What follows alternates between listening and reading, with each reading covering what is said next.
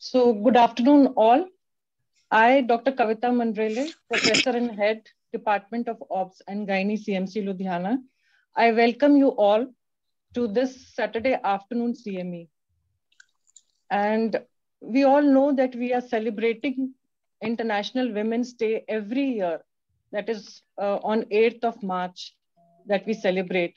But CMC is celebrating International Women's Week, because being a Saturday, we all are free. So instead of doing it on a Monday, we decided to do it on a Saturday afternoon. So this is a virtual CME, and today's discussion will be, the theme is cervical cancer screening and prevention. This is the need of the hour. And on behalf of the Department of Obs and Gynae, CMC Ludhiana, I welcome our chief guest, Dr. Lakhbir Dhaliwal, who is a CMC alumnus. And all are very eminent and dynamic speakers, Dr. Neerja Bhatla, Dr. Saritha Shamsunder, and our very own Dr. Anita Sabharwal. I also welcome our chairpersons, Dr. Sujata Sharma, Dr. Parneet Kaur, Dr. Vidhu Modgil, Dr. Surjit Kaur, Dr. Lajja Devi Goyal, and Dr. Gitanjali Kaur. I welcome all the esteemed seniors, faculty, and friends. International Women's Day is celebrated on March 8th every year. CMC Ludhiana, as I said, is celebrating International Women's Week. We can celebrate International Women's Month or throughout the year. This day and week is symbolic of the historic journey women around the world have taken to better their lives. It comes as a reminder that while a lot has been changed, the journey is long and a lot more needs to be done. So the theme for this year's International Women's Day is Choose to Challenge, and it indicates a challenged world, which is an alert world. And from challenge comes change. So this year we can choose to challenge everything that has been holding us back and become a better person, a better healthcare provider. CMC Ludhiana celebrates International Women's Week by taking up the WHO call for cervical cancer elimination. Cervical cancer is one cancer which can be prevented and cured. Actually, it can be eliminated. So there is a global movement to eliminate cervical cancer. It is both preventable and curable. So this is the global vision requiring a coordinated effort. For the first time, we can eliminate a specific cancer. WHO provides a roadmap through the 90-70-90 targets for 2030. And the eminent speakers are going to take us through these targets one by one. 90% of girls need to be fully vaccinated by age 15. 70% of women screened should be at least twice in their lifetime at 35 years and 45 years. And 90% of women who are identified with cervical disease need to be treated. Together, let's commit to women everywhere, especially women in the marginalized communities, to end cervical cancer. So let us begin with the virtual CME, the theme for which is cervical cancer screening and prevention. Before we go ahead, I would like to introduce our chief guest, Dr. Lakhbir Dhaliwal.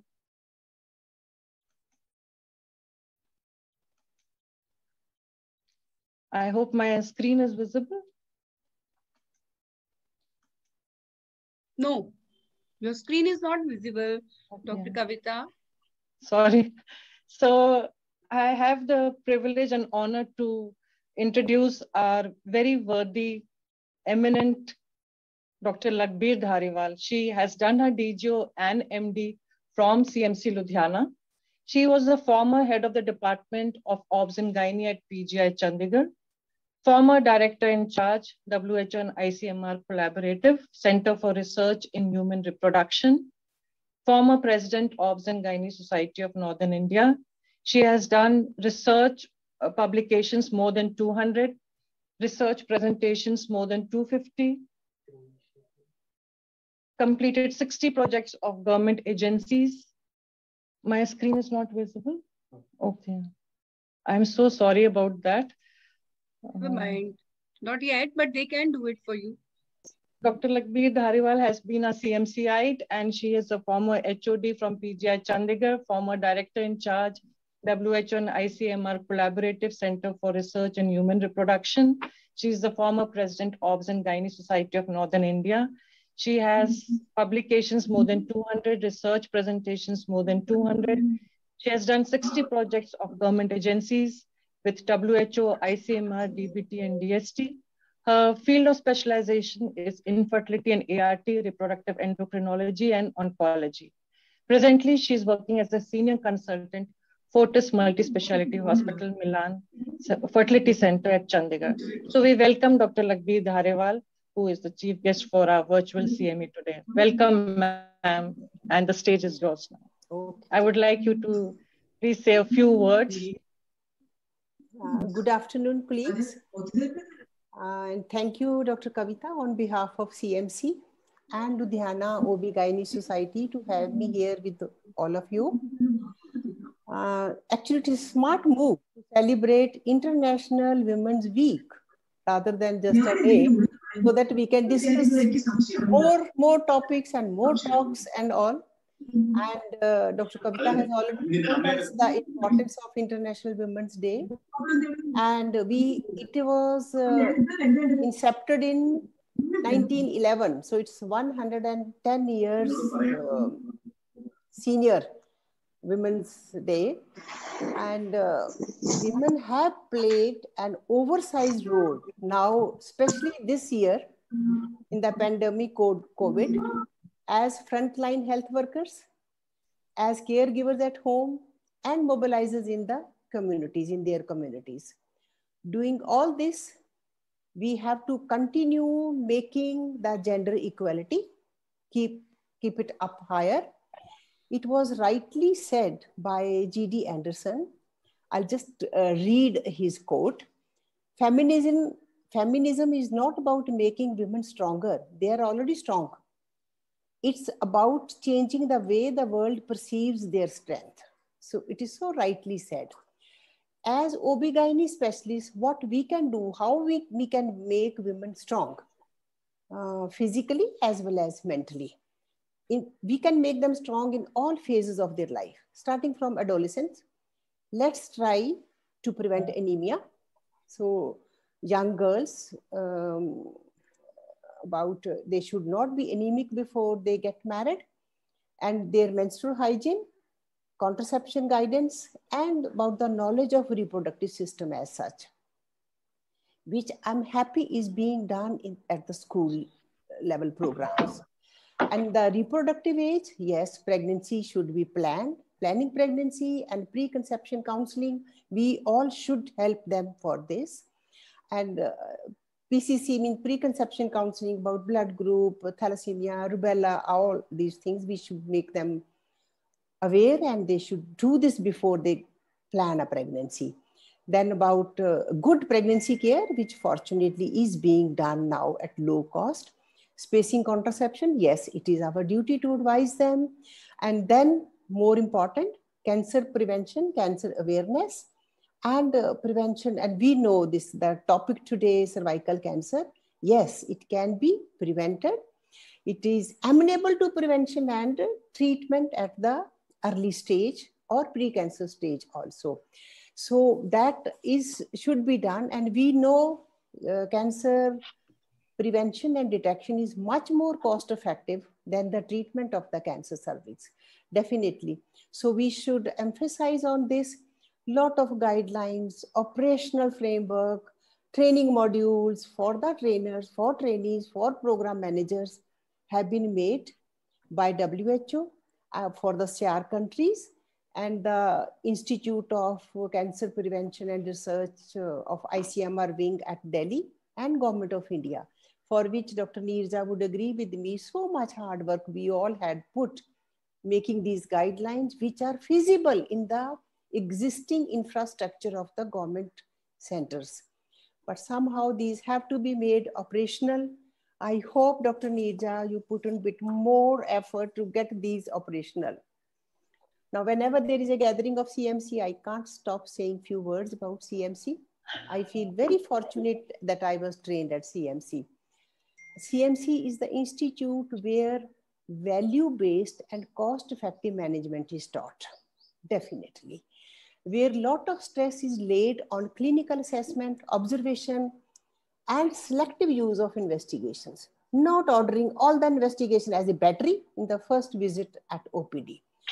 And not to start antibiotics. We were taught, I hope it is continuing, Kavita, not to start antibiotics till cultures are sent for whatever we are thinking where the infection is. And we were taught at that stage. And till today, I do not start antibiotics till I've sent some cultures. Now, after 40 years of this, WHO and ICMR guidelines have come for the same, that antibiotics should not be used without a basis. A speculum examination must for each patient coming to gynae OPD, which we were taught. But sadly, it is not being done now in the present scenario. The speculum examination itself, visual inspection of cervix and vagina, itself is a screening tool, a very good tool for cervical cancer detection and its early pickup and treatment. It's actually very sad that speculum examination does not exist in the OPD tray in many of the centers, government as well as private. So that is very, very unfortunate. Now the training is becoming, or at least specialists are becoming high-tech gadgets knowledgeable. So ultrasound, CT, MRI would be ordered. But a good speculum examination is not being done by most of us. That is actually really sad. I just want to tell you here, the infertility treatment is now ultrasound, AMH, and ART based, by and large, in most of the centers, where cervix is only seen first time at the time of embryo transfer. And one case which we came to know very late, that she was detected to have a growth at the cervix at the time of embryo transfer. Biopsy from that was squamous cell carcinoma. So we should not go to that stage. With just these few words, I'll just say thank you again. And Dr. Kavita, good you chose a topic which we all should go on discussing and laying stress on this. Now, best these our speakers, they will tell us all how to go about this. Thank you, Kavita, again, and the Ludhiana Society. Thank you, ma'am, for the wonderful and inspiring message that you have given to us. And it's always that ma'am lays stress on the basics of obs and gynae. That is such a wonderful thing to hear from you, that we need to do a speculum examination, especially when the need of the hour is to screen and prevent cervical cancer, to eliminate it. Thank you, ma'am, for the wonderful words. And you're almost always welcome to CMC Ludhiana, your alma mater. So now we move ahead with the program. And I would like to invite the chairpersons. So the first chairperson for the talk is Dr. Sunita Goel. She is a professor currently serving in CMC Ludhiana. She was the former head of Department of Obs and Gynae. She has done MD, FICOG, fellowship in minimal access surgery. She has a clinical and academic experience of 32 years, attended more than 100 regional, national, international conferences, presented papers, participated in panel discussions, and chaired sessions. She's been the examiner for undergraduate, postgraduates, and DNB examination, reviewer for many journals. Her area of special interest is high-risk pregnancy, reproductive endocrinology, and operative laparoscopy. And she is a great teacher, has a great passion for teaching undergraduates and postgraduates. She is the regional faculty for conducting certificate course in gestational diabetes mellitus and has more than 25 publications in national and international journals. The second chairperson is Dr. Sujata Sharma. She is a professor and head of the department at Government Medical College, Amritsar, and the president of Amritsar Obs and Gynae Society. I welcome both chairpersons to take over for the first talk which is on global strategy for cervical cancer screening and elimination. Over to the chairpersons, please. A very good afternoon to all present. I'm very privileged to introduce Dr. Neerja Bhatla. I don't think she needs any introduction. She is such a well-known figure, and I'm really, feeling great that Dr. Kavita invited her. She's amongst us today. So she's professor and unit head, Department of OB/GYN, AIIMS, New Delhi. She has a keen interest in gynaecology. As you can see in the slide, that she is lots of gynec onco committees where she is chairperson or council member. So she's council member of Asian Society of Gynaecology, Secretary General of IFCPC, past chairperson FIGO Gynae Onco Committee, past chairperson Gynae Onco Committee, past president Association of Gynae Oncologists of India, past president Asia Oceania Research Organization on Genital Infections and Neoplasia, founder president AOGIN India. She's past secretary of NARCHI Delhi branch, past vice president AOGD. She's national corresponding auditor. She was of JOGI 2015-16. She's editor of the book which every OB/GYN resident has read, is international edition of Jeff Coates' Principle of Gynecology. She has authored more than 250 articles in national and international journals, contributed more than 60 book chapters. She's presented over 700 lectures in national and international conferences and CMEs, numerous research projects and clinical trials. She's a recipient of several orations, UICC ICR ETT Fellowship, IGSCS Awards. The list is endless. So we are lucky to have you amongst us, Dr. Neerja, and I'm sure the audience is going to enjoy your lecture. So thank you for being with us today. Thank you, Dr. Sunita Goyal, for such a kind introduction. Thank you, Dr. Sujata Sharma. Nice to see you. And Madam Lakhbir Dhaliwal, how much work we have done together under her guidance, and exemplary. She has been a leader beyond anything I can compare. Dr. Kavita, Dr. Anita, who have facilitated my being with this August gathering. I can see so many familiar faces, so many new people. It's always such a pleasure. I wish we could come there and be there, but yet we will have to wait, it looks like, for some time. So I am going to share my screen for this topic, which has been given to me today on the global strategy for cervical cancer elimination, which has already been alluded to by Dr. Kavita, Dr. Lakhbir Dhaliwal. And so if we go forward a little bit looking at it, and all of you by now, I'm sure, are familiar that this Globocan comes out every few years with the latest updated estimates of all cancers, mortality in all countries, incidence and mortality by IARC, which is WHO's International Agency for Research on Cancer. And the latest one has come now in 2020 for cervical cancer. If you compare with the previous one, the color codes more or less remain the same. The darkest codes mean the highest incidence. We were in the second highest then, we are in the second highest now. And yet it is a little disturbing, and I will tell you why. These are again the mortality figures. There is no doubt it remains a disease of inequity. It remains predominantly in countries which have underserved populations. Asia, Africa, Latin America, these are the countries which are suffering the brunt, and they are the ones who don't have access.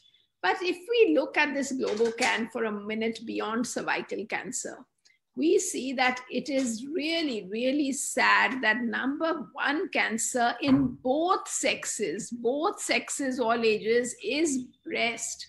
More than lung in both the sexes combined is breast. So as a totality of the sexes, both sexes, also when we see that cervix uteri still figures as an important one, given that it's only for women, but it also means that it is absolutely not ethical now to do only cervical cancer breast always was the domain of the gynecologist to do the screening, and we must actually, if a woman has come with a good health seeking behavior, if a woman has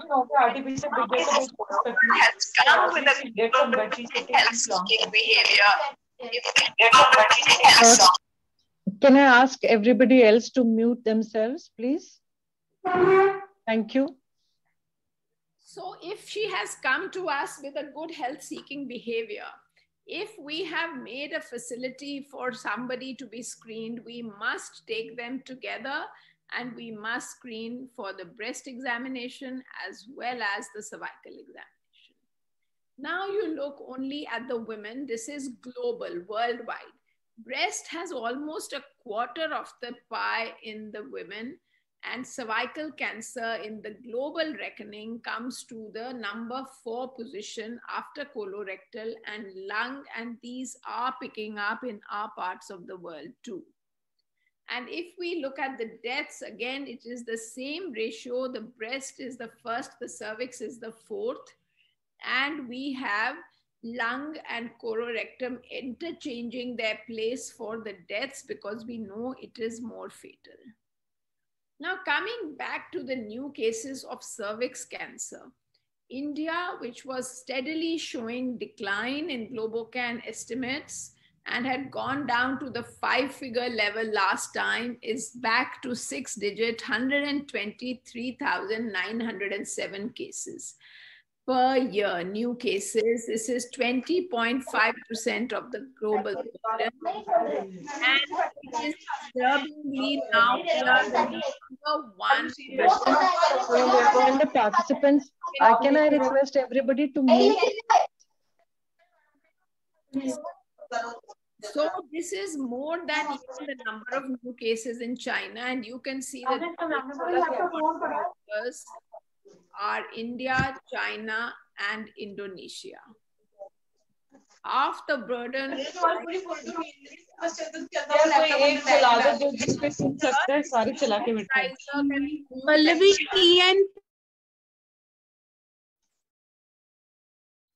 Ma'am, I've muted everybody now, so sound should not be a problem.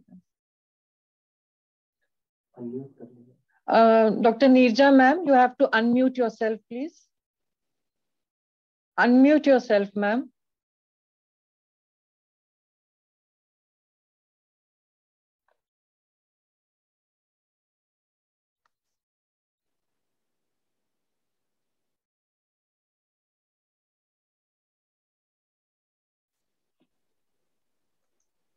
Can we unmute her?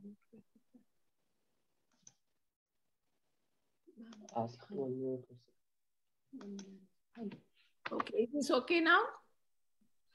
Yes, ma'am, we can hear you. You can hear me? Yes, ma'am.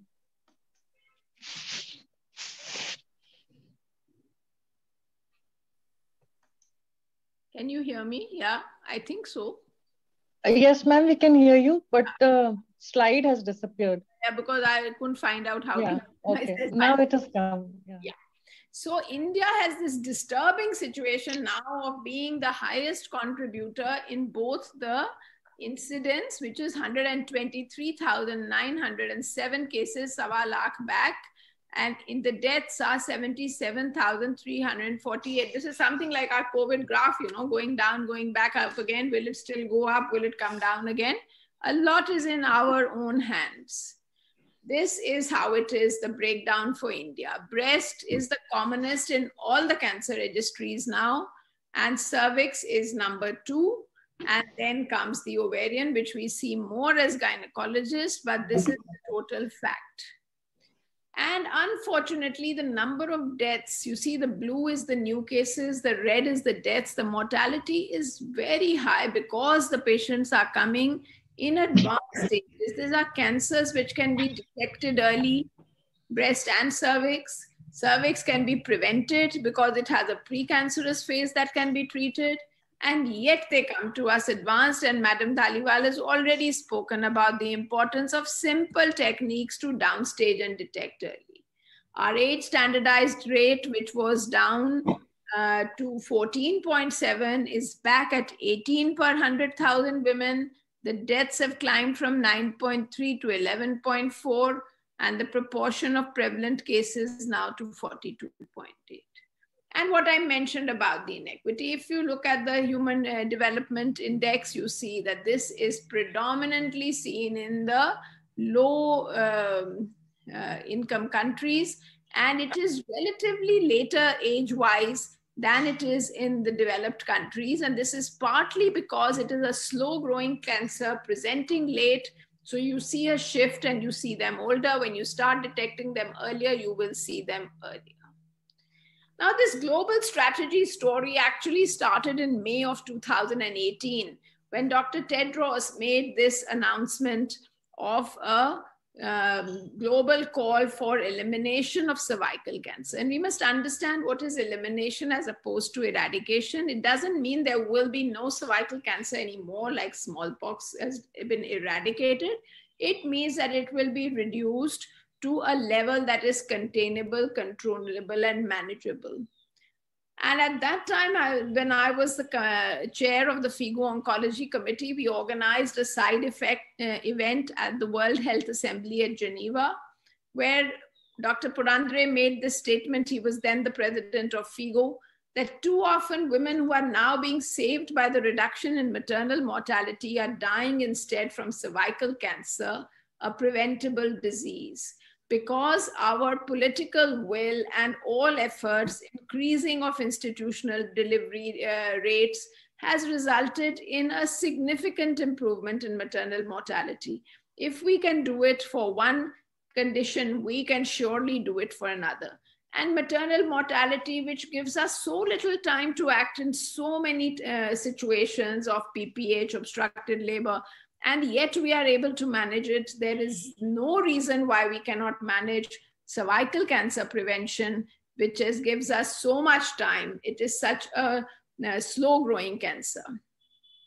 So moving forward from 2018 May, and a lot of events that were going on, a lot of subgroups that were working at the time at various aspects of the prevention strategy.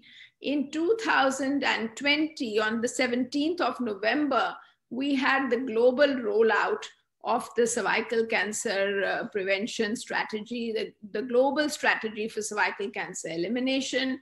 There were a lot of events around, and many of you have participated in the events in India. And in fact, there were monuments around the world which were coloring up in the teal color, which has been made for cervical cancer. And in India, with Cancer Foundation of India efforts, the Port Authority at Howrah also lit up in teal. So this is what Dr. Kavita was referring to, 90, 70, 90. So I say, you know, the numbers for beauty were considered 36, 24, 36. Now the color numbers for good health are 90, 70, 90. So what does this mean? As we said, that it is going to make it a rare cancer. Threshold is less than 4 cases of cervical cancer per 100,000 women years. If they are less than 6 of any cancer, it is considered a rare cancer. So if by 2030, we can reach these targets, that we put in systems that can vaccinate all the girls, not all, 90% of the girls by 15 years of age. If we can ensure that 70% of women will be screened with an effective test like an HPV test just twice at 35 and 45. And if we can ensure that 90% of those who are detected with an abnormal test will receive the treatment, then we can hope that we will in due course have this low numbers, and by doing so we will achieve the SDG target 3.4 of a 30% reduction in mortality from cervical cancer. So this is the 3-pillar approach essentially, and this is what what India has also signed party to. Now, I'm not going to go into the depths of all these, which are going to be dealt with very nicely by the speakers that follow. But just to say that George Papanicolaou did this huge contribution by developing this test, which painlessly detected the pre-cancer lesions, and very, very long ago, I mean, it really literally decades ago showed that you would be able to detect more and more in situ cancers. So the invasive would decrease, the mortality would decrease. And 70% of women at least have benefited from this. But since we couldn't do it, and what we couldn't do most of all was not just setting up the labs and the people, but to be able to do this repeatedly, which was required for the PAP because it has a poor sensitivity. So you need to do it repeatedly, and that is where it scores, because this natural history is so long that it gives you the opportunity to act even if you missed it once. But we couldn't put the labs, we didn't have the money to call women back again and again and all of that. So VI and Billy came to the fore. Large effort from Dr. Shankar, who was at IARC for several years, to show in very large studies that the sensitivity could be compared with the sensitivity of PAP.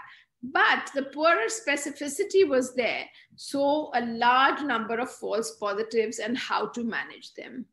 And moreover, what to do with the postmenopausal women, because there, when the squamocolumnar junction recedes into the canal, and you cannot see the entire transformation zone. But yet it remains one of the best tests, because all levels of healthcare workers can be taught. And this is where Dr. Dhaliwal has contributed hugely to the development of these training modules. But you do need to train and retrain them, because it is a very subjective test relatively. But you just need a freshly prepared 5% acetic acid, and 1 minute later you look. So you have instant results, and you can even consider in some cases to do the screen and treat immediately. The Willy has not been popular in the program because maintaining the supply chain of this relatively expensive ingredient hasn't been as simple, and it is good enough really to do the VI. And everything that changed after Harold Zurhausen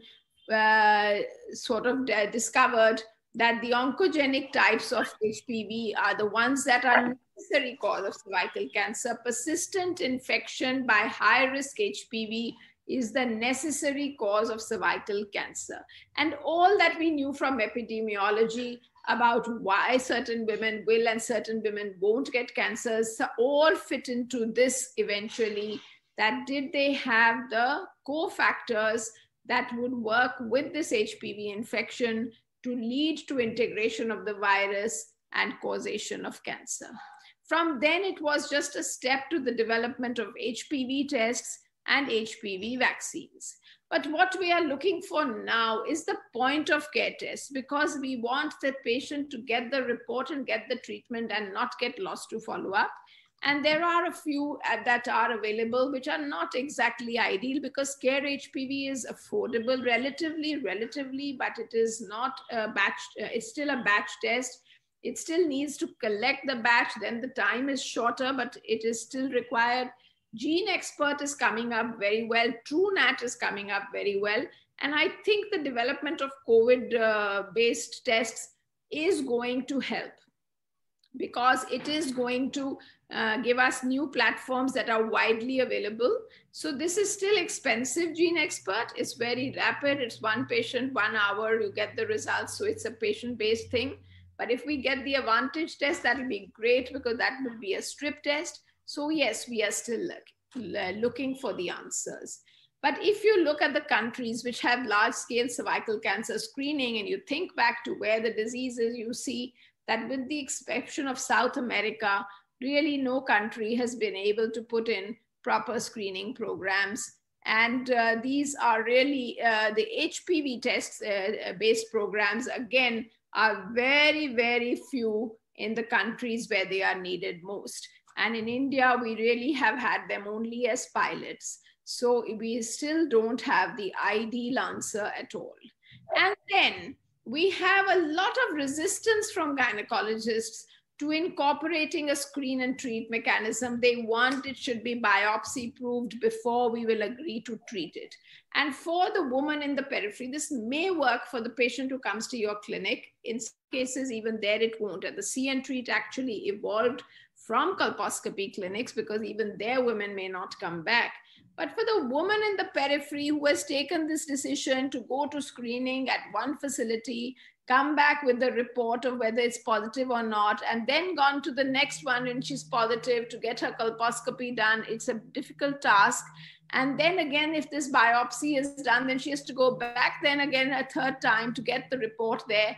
And then she's told, no, you don't fit the ablation criteria. You have to go to the next one to get the leap. And then she goes over there, but they say, oh no, you have an invasive cancer and now you need to go. It's not surprising the women drop out, look at their resources, look at the way it is. So we must not let the ideal be the enemy of the good. And we must go with the point of care tests, and we must go with the screen and treat approaches, which are the only answer. And these are the ones which have higher incremental net monetary benefit values if you can assure the treatment. And HPV testing has another benefit of self-sampling, which is being hugely promoted by WHO for the hard to reach women. And this again shows a higher screening uptake. And we have seen that you could get 98% of women to provide a satisfactory self-sample with a 94% concordance. So can we achieve a 70% coverage of screening and treatment of cervical precancer? Yes, we can, but we have to expand our coverage. We have to include other cadres of health workers. We have to outreach to the last mile facility, incorporating a single visit approach. And we have to move to the digital era to have digital solutions for tracking and follow-up. And I am happy to tell you that our president, Dr. Alpesh Gandhi, has taken this up very seriously and launched a project on 8th of May in the Northeast 8 states. And although we are, of course, not able to get yet the HPV tests, unfortunately, but we are going to start at least with VI, if not with HPV, also the vaccination, a comprehensive, and then hopefully there'll be a model that we can roll out to the rest of the country. And this is to augment the efforts of the Ministry of Health and Family Welfare, which has been able to roll this out in the 200 districts. But every gynecologist counts if we have to make this movement a success.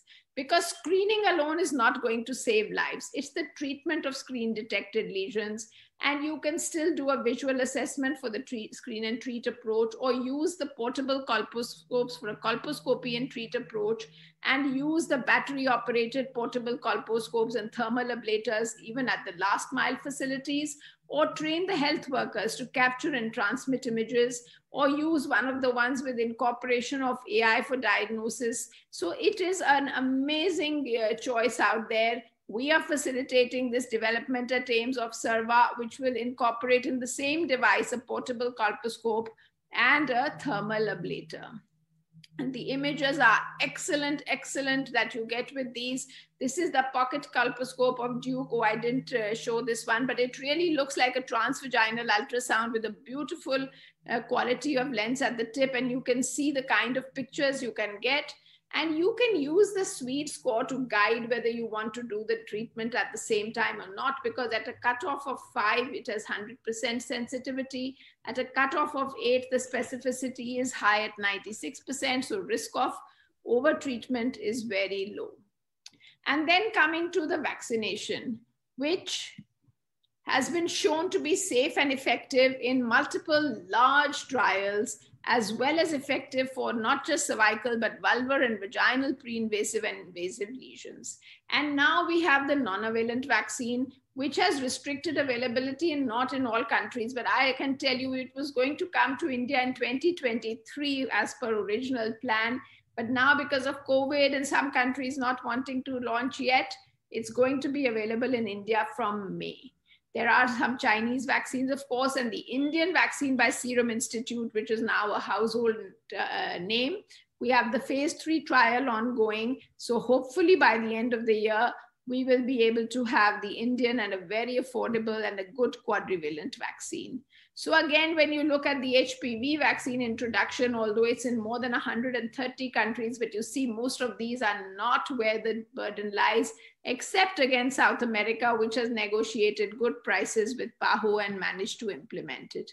And then if you look again by the World Bank category, you see the same problem of inequity. Most of the countries who have the vaccine are the well-to-do ones. It is very few countries who have managed with Gavi to get it really. And most of the ones who do not have the vaccine are the ones with the high burden of disease. But Gavi is working progressively to introduce this, and it is coming. There are many people who would like to see it given to the boys also, but it has been seen that the modeling shows that the vaccination of the girls is the more effective one. And since there is a shortage, paradoxically, of the vaccine, WHO recommends waiting till there's enough vaccine for the girls.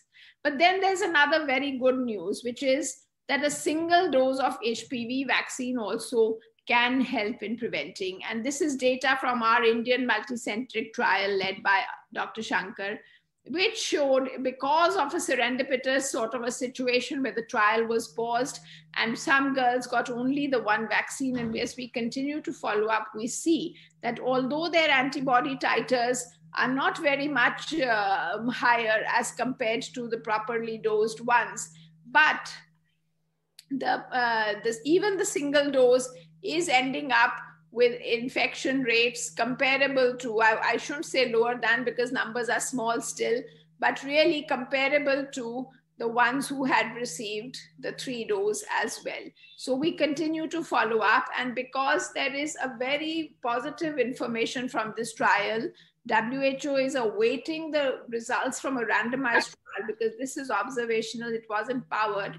But they have said that for the time being, you can consider a delayed second dose up to 3 to 5 years. Waiting does not harm. Many people ask the question, the vaccine has not been available because of COVID, we could not give it. It's fine. The longer the gap, they actually have a better response. It is, and you can give the second dose later. So by 3 to 5 years, when you find that the results of the randomized trial, they are expected to say 1 dose is enough. If they don't, you can always give the second dose 3 to 5 years later. So it is immunogenic and provides lasting protection is what we have seen. So even a systematic review, which has been done on the evidence from the existing trials, has found the same. So I'm not going to go there into this in detail. But one thing that has been against the vaccination by some of the anti-vax groups has been that we have only been able to show in the trials the reduction in CIN2 plus and CIN2, CIN3 mainly.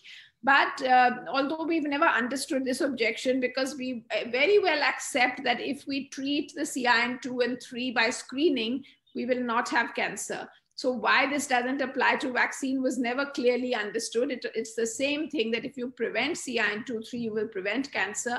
But now we have actual data coming from Sweden, which has shown the impact of HPV vaccine, where they have compared about 1.67 million Swedish girls and women with previous HPV vaccination and no previous diagnosis of invasive cervical cancer. They've compared the ones who received at least 1 dose with the ones who did not. And they have compared how many of those received a diagnosis, because you know these Nordic registries are very, very thorough.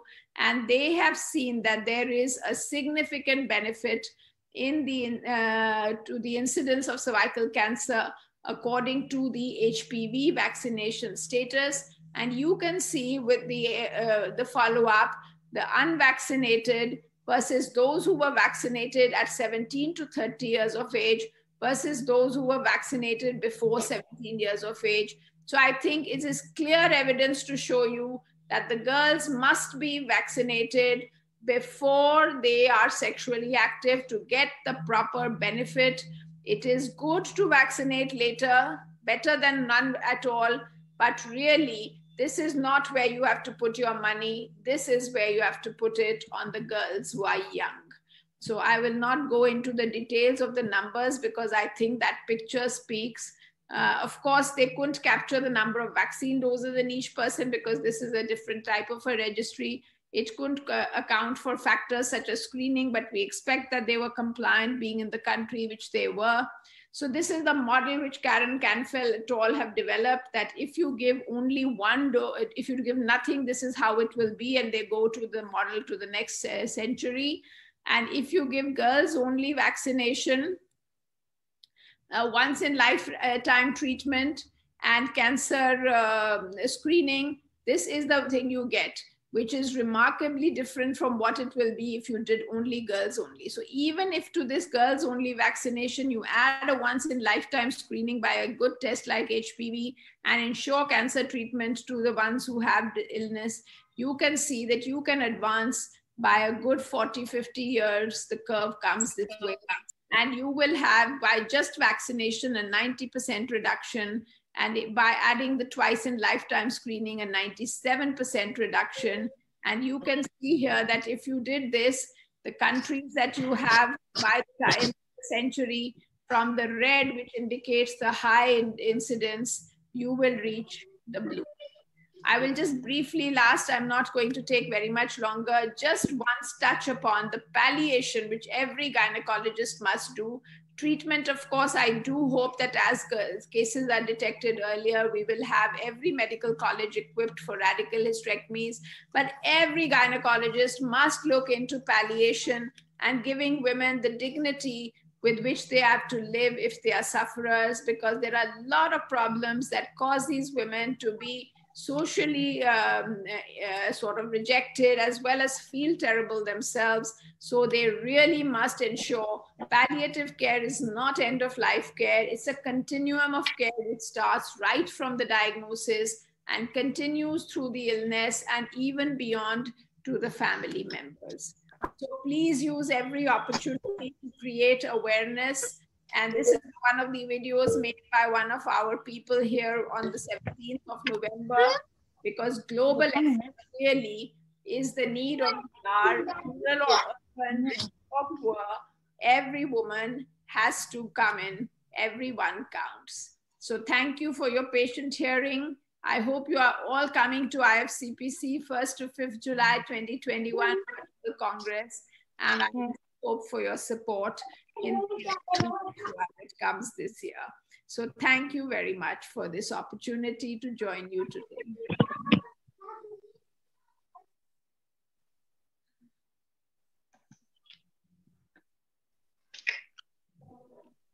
Can I ask the chairpersons to please go ahead with the discussion after Dr. Neerja has taken the presentation? Are the chairpersons there? Dr. Sunita, Dr. Surjit Kaur.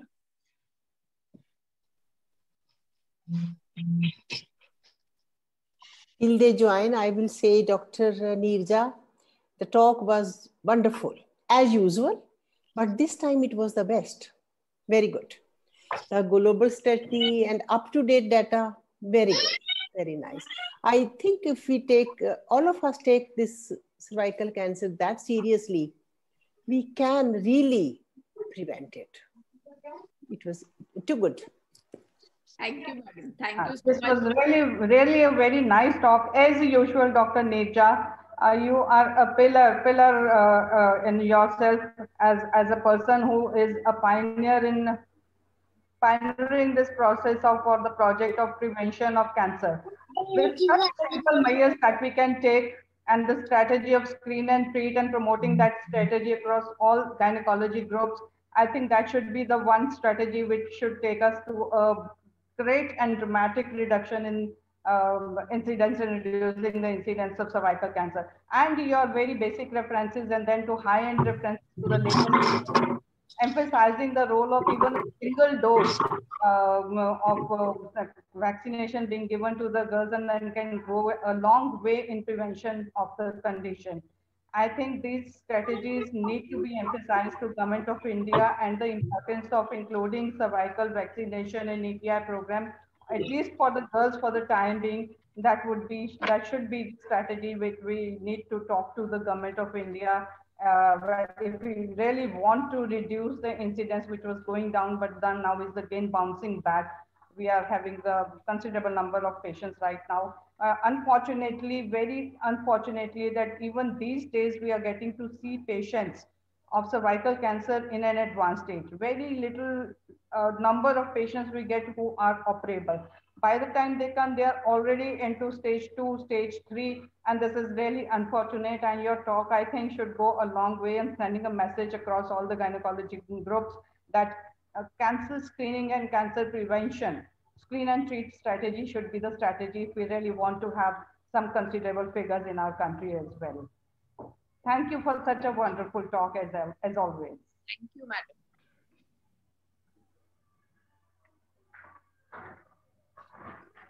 I think Dr. Maninder Ahuja is here and she wanted to say something. Ma'am, can you unmute yourself and talk, yes, please? I have unmuted myself. Thank you for allowing me to unmute myself. Dr. Lakhbir Most welcome. Dhaliwal, Dr. Lakhbir Dhaliwal, if you remember, as my vice president 13-14, I had visited PGI and my topic was on the cervical cancer screening also, because that was the agenda I was given. And at that time also, I had said that HPV DNA is the future and it is cost effective, and still, Neerja, as we say, whatever is available, we should be doing. But if we go into the cost effectiveness, so if we have to do it for once in 5 years, or once in a lifetime, HPV DNA testing, so it's going to make it cost effective. The only thing is we are not thinking in those terms. Cytology, until unless it's done the LBC with HPV DNA as a reflex, then only it's going to help. But I tell you, Vaya and Billy can be taught to each and every paramedical staff. They just have to see 5 to 10 cases and anybody can make out if the color change is there.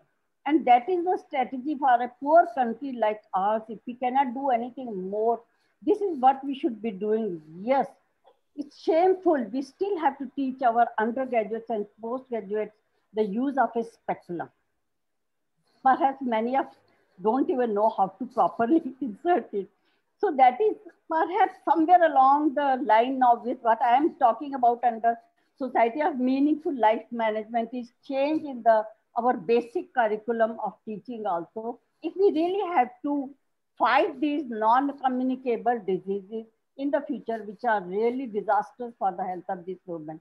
And Neerja, your talk as usual was wonderful, and I wish you best for your future Vice President of Foxy. My all good wishes to you and all support to you. Thank you very much. Thank you. And it is nice looking at Sujata Sharma and Lakhbir and everybody, and Anita Sabharwal also there. And Saritha, of course, is very close to my heart always. Thank you very much. Thank you. Thank you. And Dr. Kavita also. Thank you very much. Thank you. Thank you, Neerja, for taking our invitation and such an excellent and inspiring talk. As Dr. Sujata has said, and Dr. Maninder also, the need is for every gynecologist to screen and prevent the cervical cancer. So everybody should join hands and take this forward. Thank you, Dr. Neerja ma'am, for your excellent talk.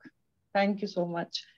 So with that, we'll move on to the next session.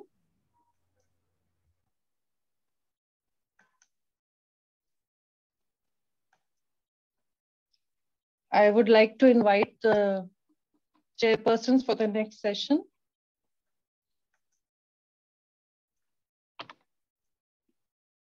Is my screen visible? Yes. Thank you. So the chairperson for the next session is Dr. Parneet Kaur. She is a DGO MD FICOG, Professor, Department of OB-GYN at GMC Patiala. She has a teaching experience of 16 years. She has been an examiner for undergraduates and postgraduates for the last 10 years. She has 45 publications in various national and international journals.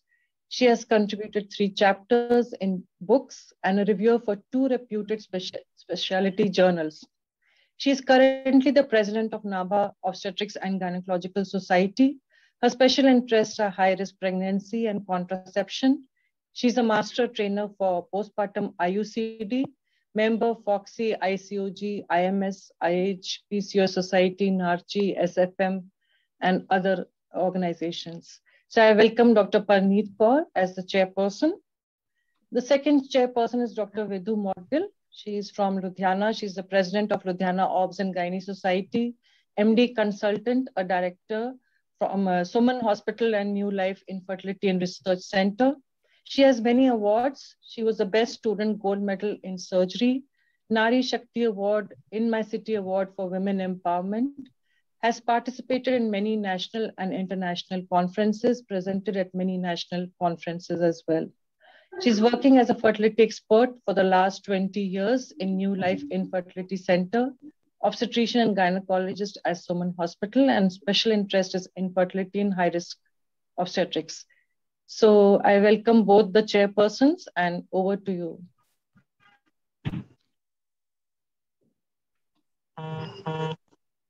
Thank you, Dr. Kavita. Good afternoon, everybody. I hope I am audible. Yes, you are, Dr. Parneet. Thank you, Dr. Kavita, for making me part of this August group. I'm here to introduce our next speaker, who is Dr. Anita Sabharwal. She has many titles to her credit. She is Foxy Champion, Wonder Foxian, and Foxy Superstar. She's chairperson of the Public Awareness Committee of Indian Society of Colposcopy and Cervical Pathology, and she is Secretary Forum of Obstetrician and Gynecologists of South Delhi, and she is past chairperson of Adolescent Health Committee. She has organized more than 400 updating programs, conferences, CMEs, and numerous preventive health camps, community talks, public health awareness talks, including talk on cervical cancer awareness and prevention. I invite Dr. Anita Sabharwal to deliver her talk on cervical cancer screening methods. Dr. Anita Sabharwal, please. Yeah. Thank you so much, Dr. Praneet. Thank you so much for the kind words. It's indeed an honor to be here today, especially, at my alma mater, where, I learned everything from the CMC, and the chief guest being my own teacher, Dr. Lakhbir ma'am. We learned from her, and today we are here. And since I've been given a topic on this prevention of cervical cancer, especially by screening, we have been imbibed so much about prevention right from our first year of MBBS. And remember in Ludhiana, we used to go to Fieldganj, Jamalpur, that Laltokala village, the Narangwal village, where all these places, we imbibe so much of prevention. And I am basically a person who's working at a grassroots level and all the time into prevention.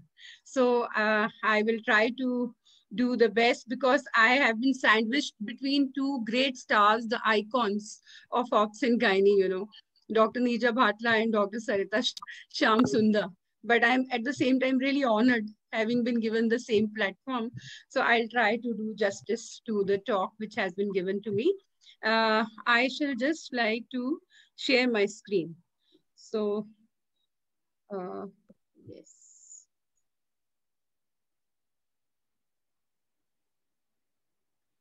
I'll just do it and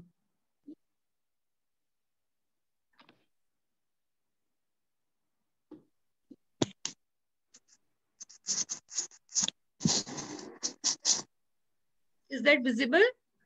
My slides are visible? Yes, ma'am. Yes, it is visible. Yes, ma'am. Yeah. Okay. So I can do the slide share. Shall I? Yes. Go ahead. Yeah. So Dr. Neerja Bhatla has already done the job very easy for me, because she's already given the substance of the whole talk, basically. So I think my slides we are going to go through, we are rather going to revise so that we can imbibe more of whatever she told us, and ultimately we are able to practice and give it to the community. So I start because some of the slides are going to be repetitive, as I think she has already gone through, because cervical cancer is really a big global health problem. So that is why we are talking about Globocon 2020 India fact. And she has already told us about the breast cancer and then the cancer of cervix. And now in 2020, what happened actually? Cervical cancer was the 7th most common cancer in the world and the 4th most common cancer among women. Dr. Anita, please put your slides in the slideshow mode. Slideshow. Yeah. Okay. I'm not in the slideshow? No. Yes. Now, yeah. Yes, yes. Thank you, Dr. Saritha. Thank you so much. So, and the 4th most common cancer among women in 2020. So, that is the reason. Now, again, in this slide, you can see more than, 600,000 women were diagnosed with cervical cancer. And more than 340,000 deaths were caused by this cervical cancer in 2020. So, how much prevalent it is and such a major public health problem. So that is why on 19th May 2018, as even Dr. Bhatla was telling us, the WHO Director General Tedros, he makes a global call for action towards the elimination of cervical cancer. Because he said it's simply no longer acceptable that any woman should die from a disease which is very, very much preventable as well as treatable. And we have all the tools we need to consign cervical cancer to the history books. And that is those 4 tools of vaccination, screening, treatment, and palliative care. So the challenge is to ensure that all girls globally, they are vaccinated against HPV, and the woman, every woman over the age of 30, she should be screened and treated for the precancerous lesions so that we get rid of this cervical cancer. And 194 countries resolved to end the suffering of women. And as she just mentioned, 17 November 2020, global strategy launched. We were also part of it when Dr. Alpesh Gandhi Foxy took part in it. And there was a launch of the global strategy to accelerate the elimination of cervical cancer. As Dr. Bhatla very rightly said, it's not eradication like smallpox, but elimination of the cervical cancer.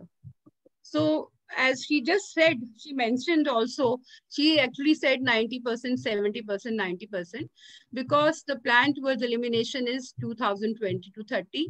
And the vision is a world without cervical cancer. And the goal is below 4 cases of cervical cancer per 100,000 women years. And the targets are that 90% of girls should be fully vaccinated before they attain the age of 15 years by HPV vaccine. And 70% of the women who are sexually exposed, they should be screened with an HPV test at the age of 35 and 45 years. And then out of these, 90% should be managed appropriately. And so there ultimately 30% reduction in mortality from cervical cancer. So this slide is again, I'm repeating. And the life course approach to cervical cancer prevention and control, because everything has to go together, then only we can achieve these targets. So why? Because primary prevention can happen only with the HPV vaccine, and then secondary prevention by screening, and tertiary prevention when we do the treatment and palliative care. So primary prevention can happen between the age of 9 years to 15 years, especially when we give vaccination to our girls. And girls and boys as appropriate, health information, awareness, and warnings about tobacco use, sexuality education, tailored as per age and culture, condom promotion, provision for those engaged in sexual activity, and male circumcision. All the knowledge should be imparted. And secondary prevention for the women who are sexually active, more than 30 years of age. Again, the same policy, screen and treat, single visit approach. And it is very easy to follow. Point of care, rapid HPV testing for high risk HPV types, followed by immediate treatment, on-site treatment, so that we don't lose the patients. And tertiary prevention, as already mentioned, treatment of invasive cancer at any age and palliative care by ablative surgery, radiotherapy, chemotherapy, and palliative care.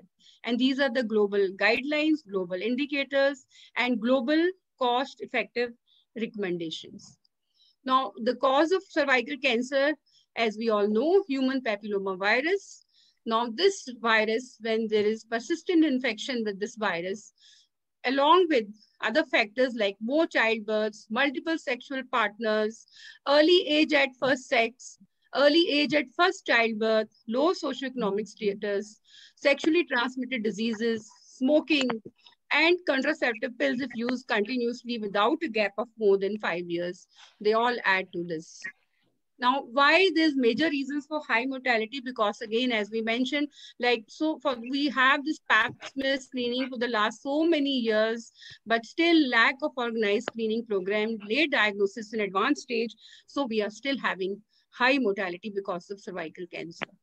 So now prevention, this is a deadly disease, but very, very much preventable disease, and which we can easily do with vaccination as well as screening. So vaccination and screening, they go together. As Dr. Neerja Bhatla just mentioned, at the moment we are using 2 vaccines, bivalent and quadrivalent. And the basic idea is because I am into awareness. So we like to go and aware everyone in the community, whether we go to schools, colleges, everywhere, we must explain to them that their girl child from the age of 9 years can be vaccinated. So if they vaccinate them between the age of 9 to 15, there is maximum benefit and only 2 doses are required. And after the age of 15, up to the age of 25, 3 doses are required. Though we have a license for up to the age of 45 years, but earlier the better, the more impact it has. Now we ultimately come to cervical screening. So the prevention could be done in the earlier part, and on the cervical screening, why we should do it? Because this is one of the few cancers which is very, very easily preventable. Because the changes can be spotted and treated 10 to 15 years before the development of cancer. So by screening, we are able to spot the precancerous lesions, and we have a long window period of 10 to 15 years for the cancer to develop. So the screening can really help us eliminate this cancer. And then developed countries, it was found where with screening program, women who did not go for cervical screening, they developed cervical cancer. Whereas the women who went for screening program, they did not develop cervical cancer. So now there are various screening tests. Dr. Bhatla has already told us about all the screening tests for cervical cancer. So we have different screening tests like HPV test that detects the human papilloma virus infection. So these are called all HPV tests. Then we have tests which detect the disease, that is the precancerous lesions of cervical cancer, which we are aiming at. So this is the PAP test, which very nicely she told us about. I think it was, it came in 1976. And then we have VIA and we have villi test. So as we can see here, when we have normal cervix initially, and then there is, because of sexual exposure, the human papilloma virus infection invades the cervix, and mostly it gets cleared on its own, but at times when it is not cleared and it is persisting, so persistence of infection can lead to dysplasia of the cervical tissue. And that is a precancerous lesion, and ultimately it leads to cancer of cervix. So that is the time when there is persistent of infection and we are able to do these cervical cancer screenings. So you can see here in this slide that before it goes on to developing cancer, if we do in the earlier part, when this infection is persistent, then pap smear or HPV DNA test or VIA and villi test, these are the cervical cancer screening tests which can be done. So now screening guidelines as per the FOXI GCPR, that is good clinical practice recommendations. As you can see, we have, because India, we have different resources. Some areas we have limited resources. In certain areas we have good resources. So as per the resources, we can have, in good resources, we can have HPV testing, primary HPV testing, co-testing, that is both HPV and cytology, or only cytology, and in limited resources, as was just mentioned earlier, VIA seems to be a good option. And then the target age group is 25 to 65 for HPV, and for VIA it is 30 to 65. But as we just mentioned, in postmenopausal with VIA, it may not be so effective because of, again, that the junction is not visible. And the frequency is that primary HPV testing or core testing can be done every 5 years. And cytology should be done, that is pap smear, every 3 years. And again, the VIA is every 5 years, at least 1 to 3 times in a lifetime. Or maybe as Dr. Neerja Bhatla mentioned, twice also if we do at the age of 35 and 45, it would suffice. So as we just said, different cervical screening methods. So pap smear in women from the age of 25 to 65 years. Every 3 years, they should be repeated. VIA, which is the visual inspection of cervix after applying acetic acid, could be done preferably in 30 to 45 years of age, premenopausal. And again, this can be done 5 yearly. Now, HPV test is done between the age of 30 to 65 years, 5 yearly. And then we have the option of PAP plus HPV together co-test in the age group of 30 to 65 years, again, every 5 years. Now we come to very simple visual methods. That is the visual inspection with acetic acid or VIA test.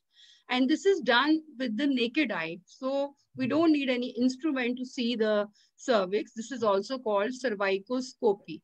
And second one is visual inspection after applying Lugol's iodine. So it's called villi.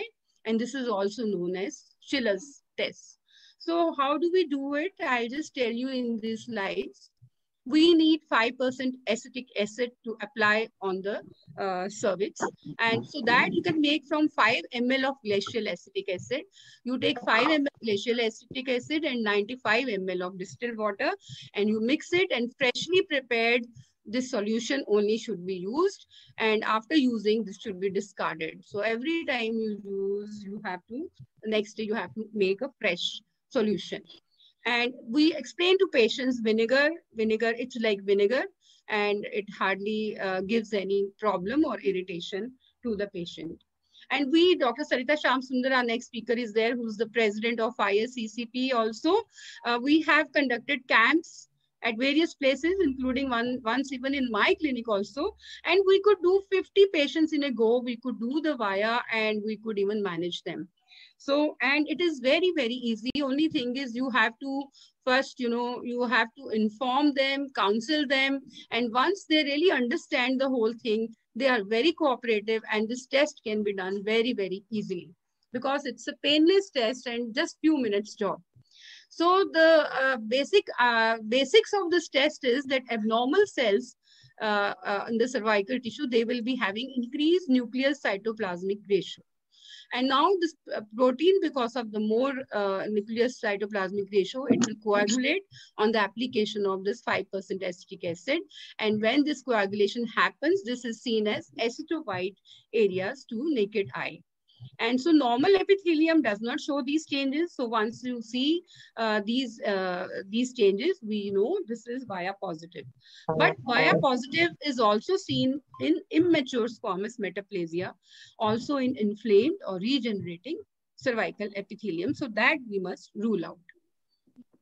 So you can see, again, we were talking about the speculum examination, and this Cusco examination is very, very easy. Once one gets used to, it's so easy. You are able to manipulate so well, and you are able to see the whole cervix so well. And this is, you see the patient in modified lithotomy position. You have to inspect the genitalia, insert the Cusco speculum, and visualize the cervix. And you can clean the mucus. And after that, you apply 5% acetic acid with a swab stick. And then you keep it applied for 1 minute. And then after 1 minute, you remove it and you observe using the naked eyes under a good light. So there should be a good backlight. And then you are able to see any lesions over there. Identify the squamocollar junction because you can see the junction of pink squamous and red columnar epithelium. You can see the arrow is showing this is the junction. Now, how will you interpret the VIA test? VIA negative is when you will see no acetowhite lesions, number one. Or you will see some faint acetowhite lesions because of polyp or cervicitis or inflammation or Nabothian cyst. they also look like astrocyte appearance, but they will be a prominent as the squamocolumnar junction. Now, whereas in positive lesions, you will see sharp, distinct, very well-defined and dense, opaque, dull or oyster white areas, aceto-white areas, with or without raised margins touching the squamocolumnar junctions. And you can also see them in leukoplakia and warts. Now, via positive and invasive cancer, here you will see, very clearly visible ulcerative cauliflower-like growth or ulcer. And you may also see some oozing, or they will be bleeding on touch. Now, in the next slides, you'll be able to see in the pictures very clearly. On the left, you can see there is no aceto-white lesion. So this is via negative or normal. And now here, this is this right side slide, you can see, again, you can see there is ectropion. You also call it cervical erosion. When your inside cells, they come out and grow over the squamous cell. So here, again, this is negative. Next slide. Via negative, again here, you can see geographic satellite lesions, which are detached from the squamocolumnar junction. So that is why they are negative. Again, here also you can see faint, patchy, astrowidening in the anterior lip, which is due to squamous metaplasia. And here you can see a polyp protruding out. So the faint aceto-white epithelium is due to this polyp. And on the right side, you can see aceto-white areas with ill-defined margins, which is due to Nabothian cyst. And now we can see the positive slides. This is via positive. When we call it positive, when there are distinct, well-defined, dense, opaque or dull white or oyster white, aceto-white areas. And they are closer to the squamocolumnar junction in the transformation zone and not far away from the os. So both in the left side and the right side, you can see well-defined, opaque, aceto-white lesion arising from the squamocolumnar junction. And again, here you can see the via positive results. You can see thick, well-defined, opaque, aceto-white areas which are abutting the junction in the anterior and posterior lip. And posterior lip, you can see, is extending into the endocervical canal.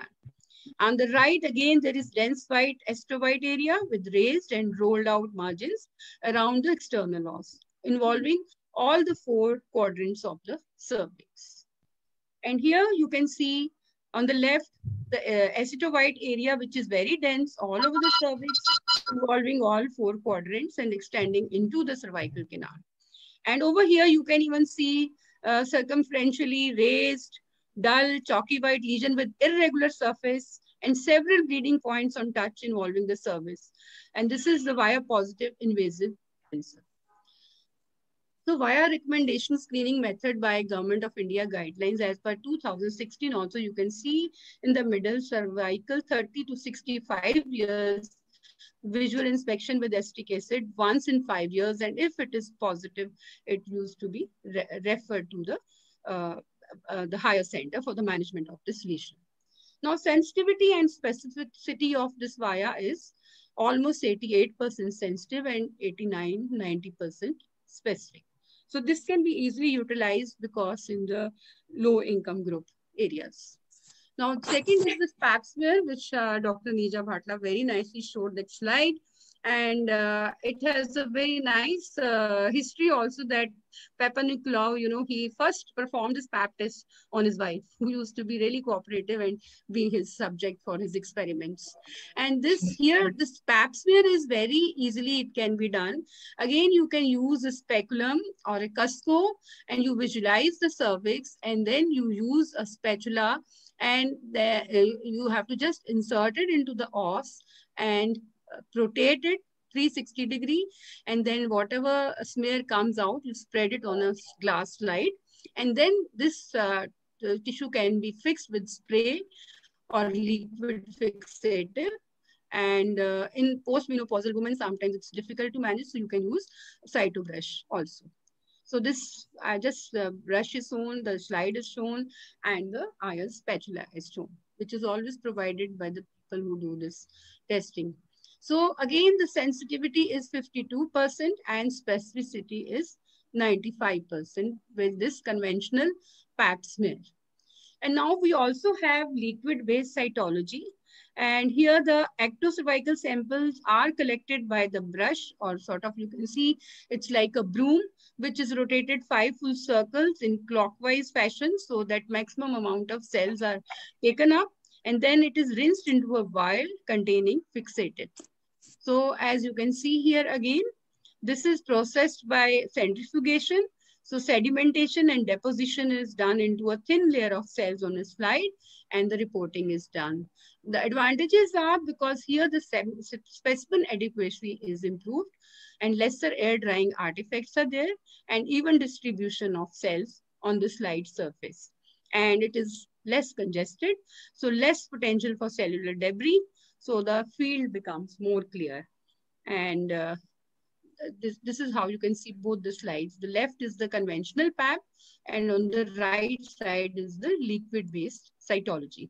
But the price difference comes as we go higher and higher. Now, if you see the sensitivity, here it is 81% and specificity is 95%. And now the next one, so we talked about the VIA, and then we talked about now this pap smear, both conventional and liquid-based cytology. And now we come to the HPV testing. So HPV testing is the need of the hour, in fact, because here again the cells are taken from the cervix. In fact, when you do liquid-based cytology, that time also that can be utilized for HPV test. And otherwise, when you are just doing HPV test, the cells are taken from the cervix, transported in a medium and tested for HPV virus. And it is a very, very highly sensitive test. So Dr. Neerja Bhatla had very clearly depicted in all her slides. So there are different techniques. And as she said, gene expert seems to be really good. And there are more technologies coming up. So with that, HPV test can be utilized. So its role in clinical practice, because we can, sort out the aegis abnormalities on PAPs if we do HPV testing along with that. So triage for aegis abnormalities, and then co-testing, also follow up after treatment, and then it can also be part of primary screening. The sensitivity of this test is 96%, whereas sensitivity of cytology is 53%. And if you compare the specificity, then that is comparable because 92% in HPV, rather cytology has 97% specificity. So as you can see in different hybrid capture, care HPV, that the gene expert, so all these are there. And testing for HPV DNA is high negative predictive value. And therefore, it tells us that risk of cervical cancer over 5 to 8 years is negligible. So the patient feels really good that all is well. And also now, as Dr. Neerja Bhatla was telling us, that now self-sampling of HPV test is coming up. And that is going to really do wonders in our country because so many women are unreached because of so many reasons, so many factors of fear, and then they are not able to reach the place. So these women can then ultimately they'll be able to take self-sample for the HPV because they will be provided with a kit which will contain a swab stick in a tube. And also they'll be given a zipper bag. So they'll be able to insert the swab stick and into the vagina high up. And then they will have to rotate it twice or thrice and take it out and put it into the tube, seal it, and then put it in the bag and then send it to the community person or to the lab, whichever way it should be sorted out. So then I think many women will be able to be, we shall be able to screen most of the women. And as per WHO, I just wanted to touch a bit about the menstrual hygiene because as almost 25% of world cervical cancer deaths happen in India, and poor menstrual hygiene also seems to be the topmost contributing factor. Because unhygienic handling of menstrual waste can also easily spread this HPV virus, which is transmitted sexually, leading to cervical cancer. So that also comes as part of prevention. So menstrual hygiene also must be taught to these women whenever we get the opportunity. So ultimately, screening is the backbone of cancer prevention. Cytological screening is a proven successful tool of secondary prevention. For low resource settings, we can utilize VIA or villi. They should be popularized. And HPV testing having high negative prediction value and longer testing intervals being implemented in many countries. And so it should be done in our country. So thus, ultimately, prevention is better than cure. Intellectuals solve problems, but geniuses prevent them. So I'm sure my all alma mater, all these people who are studying here in CMC Ludhiana under the guidance of our very dear Dr. Kavita Bhatti, they all are going to be the geniuses who are going to prevent all these problems. And true prevention is not waiting for bad things to happen. It's preventing things from happening in the first place. So if we go for screening as combined with vaccination, we can really go a long way. And to succeed in life, one needs only 3 things. And these are the 3 bones: a wishbone, a backbone, and a funny bone. So I think the wish which Dr. Kavita has already generated, and the backbone is we had such great speakers like Dr. Neerja Bhatla and Dr. Saritha Shamsunder, whose talk is coming up, and all my teachers and all these worthy chairpersons who are going to add to the knowledge banks of all the learners here. It's really going to help everyone, and in a nice atmosphere that is funny bone way, so that our patients, our women are not scared of us. They want to meet us. They want to be screened by us. So these things are going to go a long way and help us get rid of this cervical cancer from our country. Thank you so much.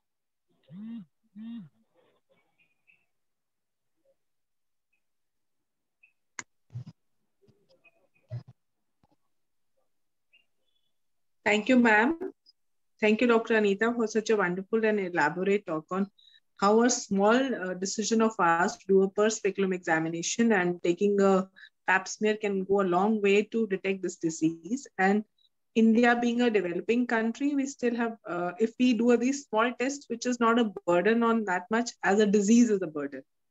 And I also congratulate Dr. Kavita for this CME, and Dr. I also, take a lot of take-home messages from Dr. Dhaliwal, from Dr. Neerja Bhatla, and definitely we can, in our day-to-day practice, we can also propagate this information to our patients, and even in our schools to tell our mothers to, vaccinate the young girls who are not sexually active to prevent the disease as far as possible.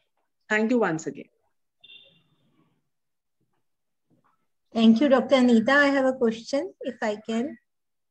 Sure, sure. Hello. I have great people with me, so ask any question. Dr. Anita, I just wanted to ask you, what is your experience and your comments on dried pap smear slides, air-dried pap smear slides? Are the results equal when we do That's it? What's tolerated. Yeah, it depends actually. See, if you have really learned well, I learned well from our Dr. Mohini Nair. So once she taught us and we learned it so all the results used to be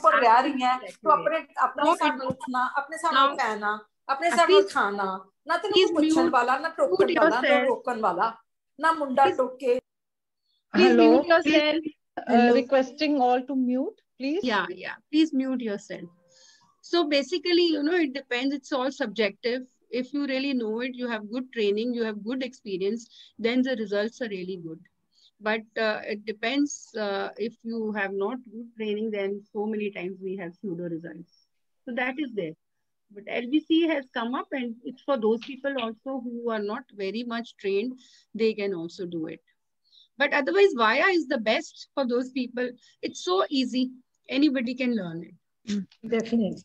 Dr. Parneet, I just wanted to know whether you meant spraying with a fixative and then drying it, or is it? No, ma'am. I asked about air dried slides. Just aid, right? Without a fixative. Any fixative, yes, without a fixative. Because our pathology people ask for that only, and they rehydrate it within certain period of time, so they say the results are same. So that was my question. What is your experience and what do you recommend? Nowadays we usually, take that fixative solution. The results are better with once you fix the slide in your OPD zone. Yeah, we use a simple any spray. You can use even hair spray. They say. Yes, Spray. Only thing is, as long as the material is good and you put up a spray, it is good. The slides are good. Because we never had any sprays, and people like Dr. Mani here. Once HPV is positive, how long do you follow up the patient? 1 year. After 1 year, you One. Okay. Thank you, Doctor. I stopped share, no? Dr. Kavita? Yes, Dr. Anita, thank you so much for such a elaborate, comprehensive and a motivating talk, because now I think everybody in CMC at least will be really motivated to screen all ladies. It has to be an opportunistic screening, and whether a patient comes for any reason, any gynecological problem, she needs to be screened. Thank you, ma'am, for joining us, and really grateful to you. Thank you, Dr. Kavita. But yeah, you're back. I couldn't see you. So thank you so much.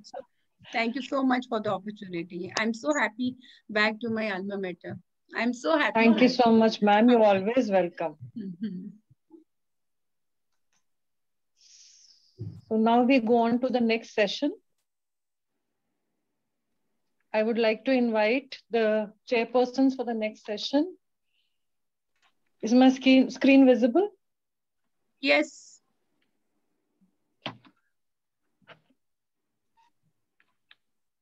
So the chairperson for the next session is Dr. Surjit Kaur. She's MBBS, MS, FIC, MCH, laparoscopy and hysteroscopy surgeon, a colposcopist and IVF specialist. She's the director of Parivar IVF Center, Jalandhar, secretary of ISAR Punjab chapter, chapter secretary of IMS Jalandhar chapter, president Jalandhar Obs and Gynae Society. She has been the past secretary of Jalandhar Obs and Gynae Society for 11 years, life member of NARCHI, has organized CMEs for ISAR and IMS for Jalandhar chapter, arranged camps in urban and rural areas of Jalandhar district for various infertility problems, awareness of menopausal health problems. We welcome you, Dr. Surjit Kaur. Next chairperson is Dr. Lajja Devi Goel. She's MD, FICOG, NAMS, professor and head, AIMS Bhatinda. She's done a training gynae oncology in Tata Memorial Hospital, Mumbai, and also in Kidwai Memorial Cancer Center, Bangalore. She has done a laparoscopic training at Kochi, has many publications, more than 50 in international and national journals. Welcome, Dr. Lajja, and over to you for the next session.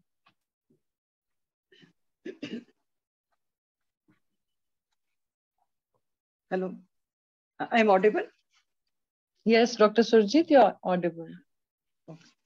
Distinguished guest speakers, chairpersons, and all the viewers, good afternoon, all the friends. We were so much busy with the cervical camp screenings in the last few days. Timely screening, diagnosis, and prevention is the best treatment for the cervical cancer. And prompt treatment can save the woman from up to 93%. So we have listened to last very wonderful talks about the screening programs and proper examination, how to prevent and all. See, after all these things, if we come to know that there is a CIN, so how to treat and how to go with it and advise the patient and follow-ups. Now we are going to listen Dr. Saritha Shamsunder. Dr. Saritha, she's MD, FRCOG, FICOG, BSCCP, accredited colposcopist. She is senior specialist and professor VMCC and Safdarjung Hospital, New Delhi. She is President ISCCP 2018 to 21, Vice President Narchi Delhi Branch 2018-20. She is member FOXI Oncology Committee, co-authored FOXI GCRR guidelines on cervical screening and vaccination. She has authored 3 books, 10 chapters, more than 50 articles in national and international journals.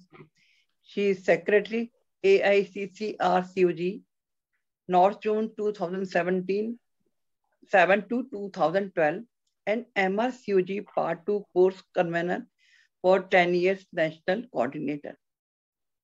First, I have CPC distance learning program in colposcopy. She is a master trainer, government cancer screening program, national coordinator for FOXI Mega Screening Camp on International Women's Day 2020. She is award Aptracker Oration by Association of Medical Women in India 2019. Now she is organizing chairperson of IFCPC 2021 World Congress. So welcome Dr. Saritha for your deliberation. Thank you so much, Madam, for the kind introduction.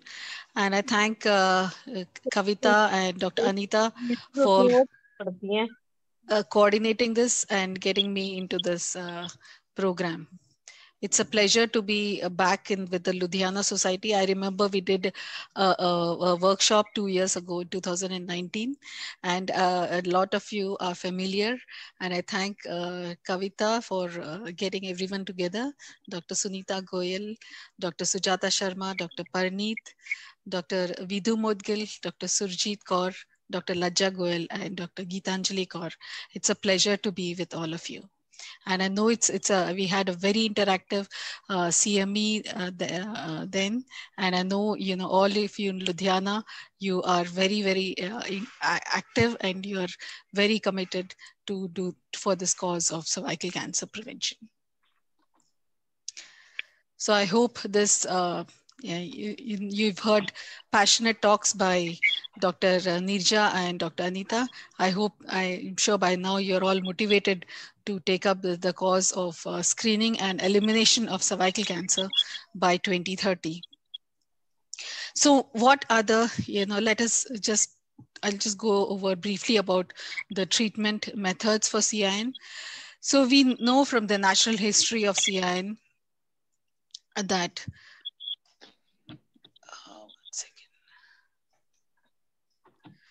and we know from the studies that CIN actually, the regression rate is around a little over 50%, whereas it persists in 1/3 of them, and it progresses to CIN3 in 11%. And it can progress to invasive cancer in 1%. And with CIN2, the regression, the numbers which regress are much less, and persistence and progression is higher. And in CIN3 is again the rate of persistence and progression is much higher, and the progression to invasive cancer is 12%. So although the mean interval of progression is 10 to 20 years, but it can take as short as 1.5 to 2 years also, especially with HPV 16 and 18, because these infections can be quite virulent. So what is the rationale of treatment? How do we decide, how to treat these patients? Now, if you look at the normal cervix, this is the coronal section of the normal cervix, and you can see that this is the squamous epithelium here, and you have the endocervix has the epithelium in these crypts. So it is columnar epithelium, but it is going into the crypts. And it is the CIN is not only on the surface, but it can also go into the crypts. So this dark area shows CIN involving the crypts. So and how much does it go deep into the crypts? So there was actually a study actually in Samaritan Hospital for Women in London, where they actually reviewed all the cone biopsies. They had 343 cone biopsies reviewed histologically, and measurements were made of the deepest crypt in each specimen that they had of the conization. So they looked at how deep is the CIN going into the crypt. And they found that destruction or the mean depth of crypts. So if destruction of tissue to a depth of 2.92 millimeters would eradicate all the involved crypts in 95% of patients. Whereas if you go a little deeper, that's to 3.8 millimeters, it would eradicate 99.7% of CINs. So that is the basis of the treatment methods that have evolved. And the other beauty of the CIN lesions is they're mostly in the transformation zone. That is, they're mostly on the cervix, the ectocervix. You can see them. The average linear extent is 7.5 millimeters, which is less than a centimeter. And vaginal extension is seen in less than 5% of cases. So most of the lesions are right there on the cervix, and they're easily treatable. So how do we decide what are the principles of treatment? So when you're treating CIN, the treatment has to be effective. That means it has to eradicate the entire transformation zone. And it's not just the lesion, but it should take care of the entire transformation zone. And it should be safe with minimum risk of complications. So when you counsel women who have CIN, we have to make them understand why treatment is needed and what are the risks of no treatment, the safety of the procedure, and the need for regular follow-up even after treatment. And mind you, I mean, we find that a lot of women actually are ready to take up treatment, even if it's a single visit approach. And so the single visit approaches are definitely practical, and they can be, they are acceptable. And this has been proved in many studies which are done by the WHO. So I think it's just a thought block that patients do not accept, and there is a lot of over-treatment. But the studies have shown that the risk of, even our experience shows that the risk of over-treatment is less. Then how do you choose the right treatment? So how you treat would depend on what is the age of the patient. So in a younger patient, you would go for a more ablative approach. A woman who's parous, you would consider an excisional method. The fertility aspirations, if the woman is planning pregnancy, then you would either wait, for follow-up you would either just observe, or you can go for ablative methods. And any previous treatment, if she's had previous treatment by ablation, then she will go for excision. And how compliant is the patient? So if the woman is non-compliant, you would definitely go for treatment rather than observation. And I see, practically we find that personally, the experience of follow-up, we find that even women who are educated, and we did leave some women on follow, but then they do not come. So I as a policy, I offer treatment to every patient, whether they accept it or not. That is, and most of them actually accept the treatment. And even if it's a lady who's wanting, it's a fertility is an issue, and you find that even ablative methods do not affect fertility. And even in women with who are planning a pregnancy later, can be offered ablation. And treatment for cervical cancer, so these pre-invasive lesions, is more important. So it's actually cancer prevention is a very important a thing we have to think about, because cancer is something which can be prevented by the treatment. So let us look at what are the different approaches that can be used. So the single visit approach, which is what Dr. Neerja was talking about.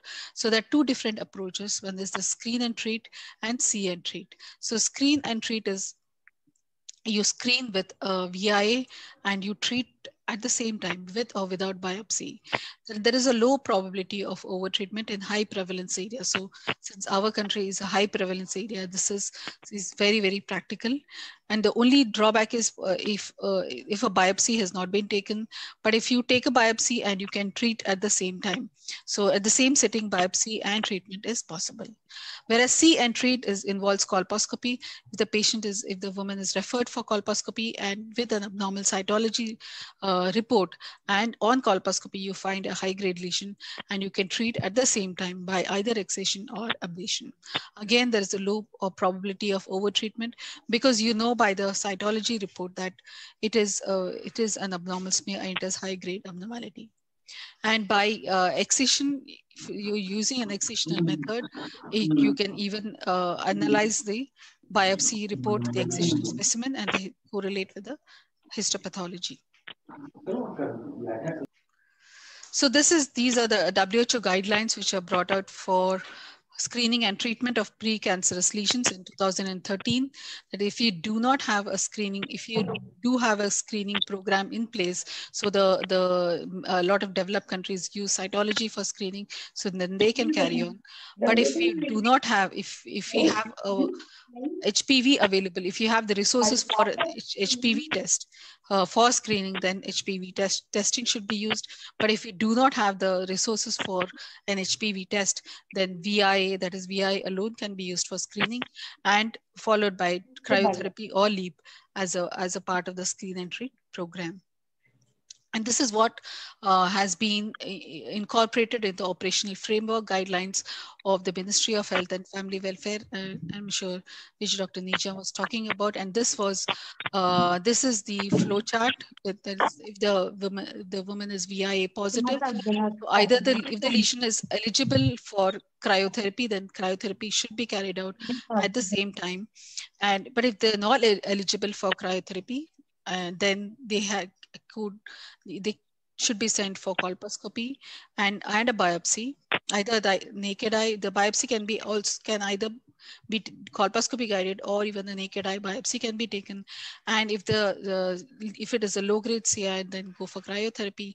But if it's high grade, then go for excisional method, that is LEAP. So this is in 2019, the WHO incorporated thermal ablation as a part of the screen and treat policy, again, which is a very simple method for treatment of CIN. Whereas if they are not eligible for ablative treatment, they go for LIPS. Can I request everybody to just please mute themselves?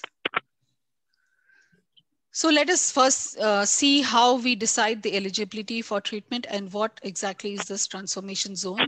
So if you look at the cervix, even with the naked eye or with the colposcope, this is how you see the squamocolumnar junction. So this is the squamous epithelium, this is the multi-layered squamous epithelium and the single-layered columnar epithelium. And the junction between the pink and the red epithelium is the squamocolumnar junction. Again, very easy to detect and very easy to identify. So if you're able, and the formation, how is the transformation zone formed? Again, it's essential for us to understand the treatment methods. So if from birth to menarche, because there is not much estrogen, so the columnar epithelium is coming out and it's on the ectocervix. Whereas at menarche, you have the lot of estrogens. So the estrogen, which the squamous epithelium is very sensitive to the effect of estrogen, and there is proliferation of the squamous epithelium, and it goes and covers the columnar epithelium. And you have, so that is a process of metaplasia, and the squamocolumnar junction actually shifts inwards. And that is the new squamocolumnar junction. And the reverse happens in the peri and postmenopause. Again, the squamocolumnar junction is going to shift inwards further. So the part between the old and the new squamocolumnar junction is your transformation zone, which you need to identify. So commonly what you see, the line that you see clearly is the squamocolumnar junction is the new squamocolumnar junction, and the old squamocolumnar junction is actually just an imaginary line outside where it is beyond the last crypt. So this, when you're able to see the squamocolumnar junction easily without any manipulation, this is a type 1 transformation zone. But if you need some manipulation to visualize the squamocolumnar junction, then it is a type 2 transformation zone, as you can see here. So you can see here you have these aceto-white lesions, but you can't see the squamocolumnar junction. So, but if you use, so here again, you can see these aceto-white lesions, but you can't see the upper limit where it is going. But if you use the endocervical speculum, with manipulation, you can see the junction of the squamous and the columnar epithelium. So this is a type 2 transformation zone, whereas the type 3 transformation zone, when you cannot visualize the squamocolumnar junction with any manipulation, that is a type 3 transformation zone, which you can see here. You can see these aceto-white lesions, but you can't see the squamocolumnar junction. Even with manipulation, you cannot identify the squamocolumnar junction. So that is a type 3 transformation zone. So you have these again depicted diagrammatically. So you have a lesion here right on the ectocervix, which you can see. That is a type 1 transformation zone. A type 2 is when it is going slightly inside, but can be visualized with manipulation. And this is when it's going deep inside. So if it's a type 1 or a type 2 transformation zone, the method of treatment, you can treat them by ablation.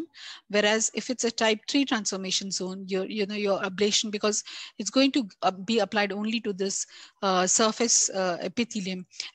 You cannot go in with the ablative method. So for that, you need excision. So the screen and treat, that is a single visit approach. So who are the patients who are eligible? So they are either VIA or HPV positive.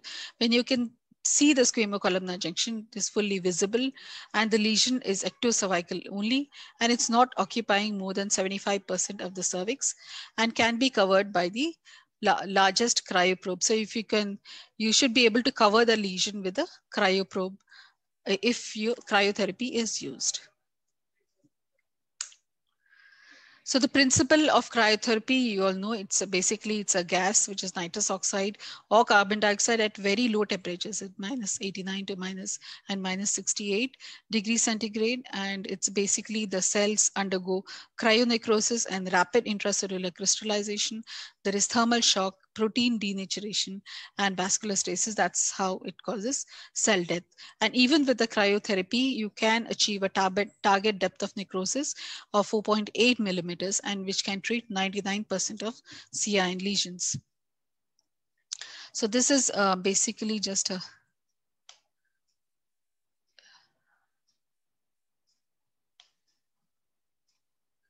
this is just an animation, but it's okay. So this is how the cryotherapy procedure is done. It's basically just applying. You need that cylinder and the cryoprobe, and you just need to activate that, and you find the ice ball forming. And once the ice ball forms, you have to wait for 3 minutes. So it is 3 minutes freeze, 5 minutes thaw, and 3 minutes refreeze. So it's a double freeze technique, which improves reliability and has a lower residual disease rate.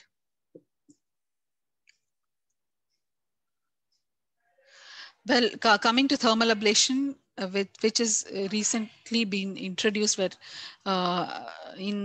the WHO, although it was available for many years. It was called cold coagulation initially, which was a misnomer, but it is actually heat coagulation. It's coagulation by heat, and it is a thermocoagulator. This is the generator, and this is a metallic probe which is heated by electricity. So you're destroying the epithelium by heat. And the depth of destruction is very quick. You can achieve a destruction of more than 4 millimeters in less than a minute. So that is the effectiveness of this technique. So this is a short video which just shows the procedure.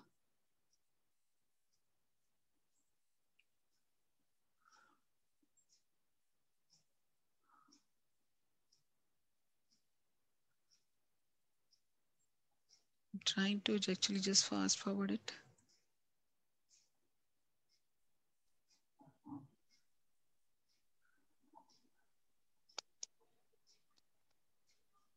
Yeah, so the heated, you with the metallic, the generator, you actually put it on, activate it, and you apply the activated probe on the cervix. You identify the lesion first by applying Lugol's iodine, and you just wait for 40 seconds. You apply it on the cervix, on the lesion, and just wait for 40 seconds. And you don't need to wait for it to thaw. So with the cryotherapy, you need to wait for the ice ball to thaw, to actually melt and then come out.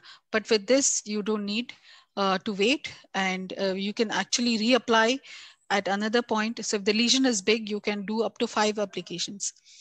So you can apply at one point and then you can reapply the next area. So you can cover the entire lesion with this method. And that's how the cervix looks after the treatment. So the cold coagulator, although the WHO has reintroduced it, but it has actually been used for many years. It has been used in Europe, UK, and South America, and it was called the SEM cold coagulator. And a meta-analysis of more than 10,000 patients, and including lower middle income countries, has shown that the response rate for biopsy-proven CIN2+, that is high-grade CIN, is 93.8%, and it's effective across a variety of settings. And the WHO in 2019 brought out guidelines for the use of the thermal ablation, and even not only in screen and treat, but even in women who have histologically confirmed CIN2 or 3, if they are eligible for ablative treatment, then thermal ablation can be considered. Whereas if they're not eligible for ablation, then they should be performed, or LEAP, which is large loop excision of the transformation zone. So LETS is the term that is now recommended by the WHO.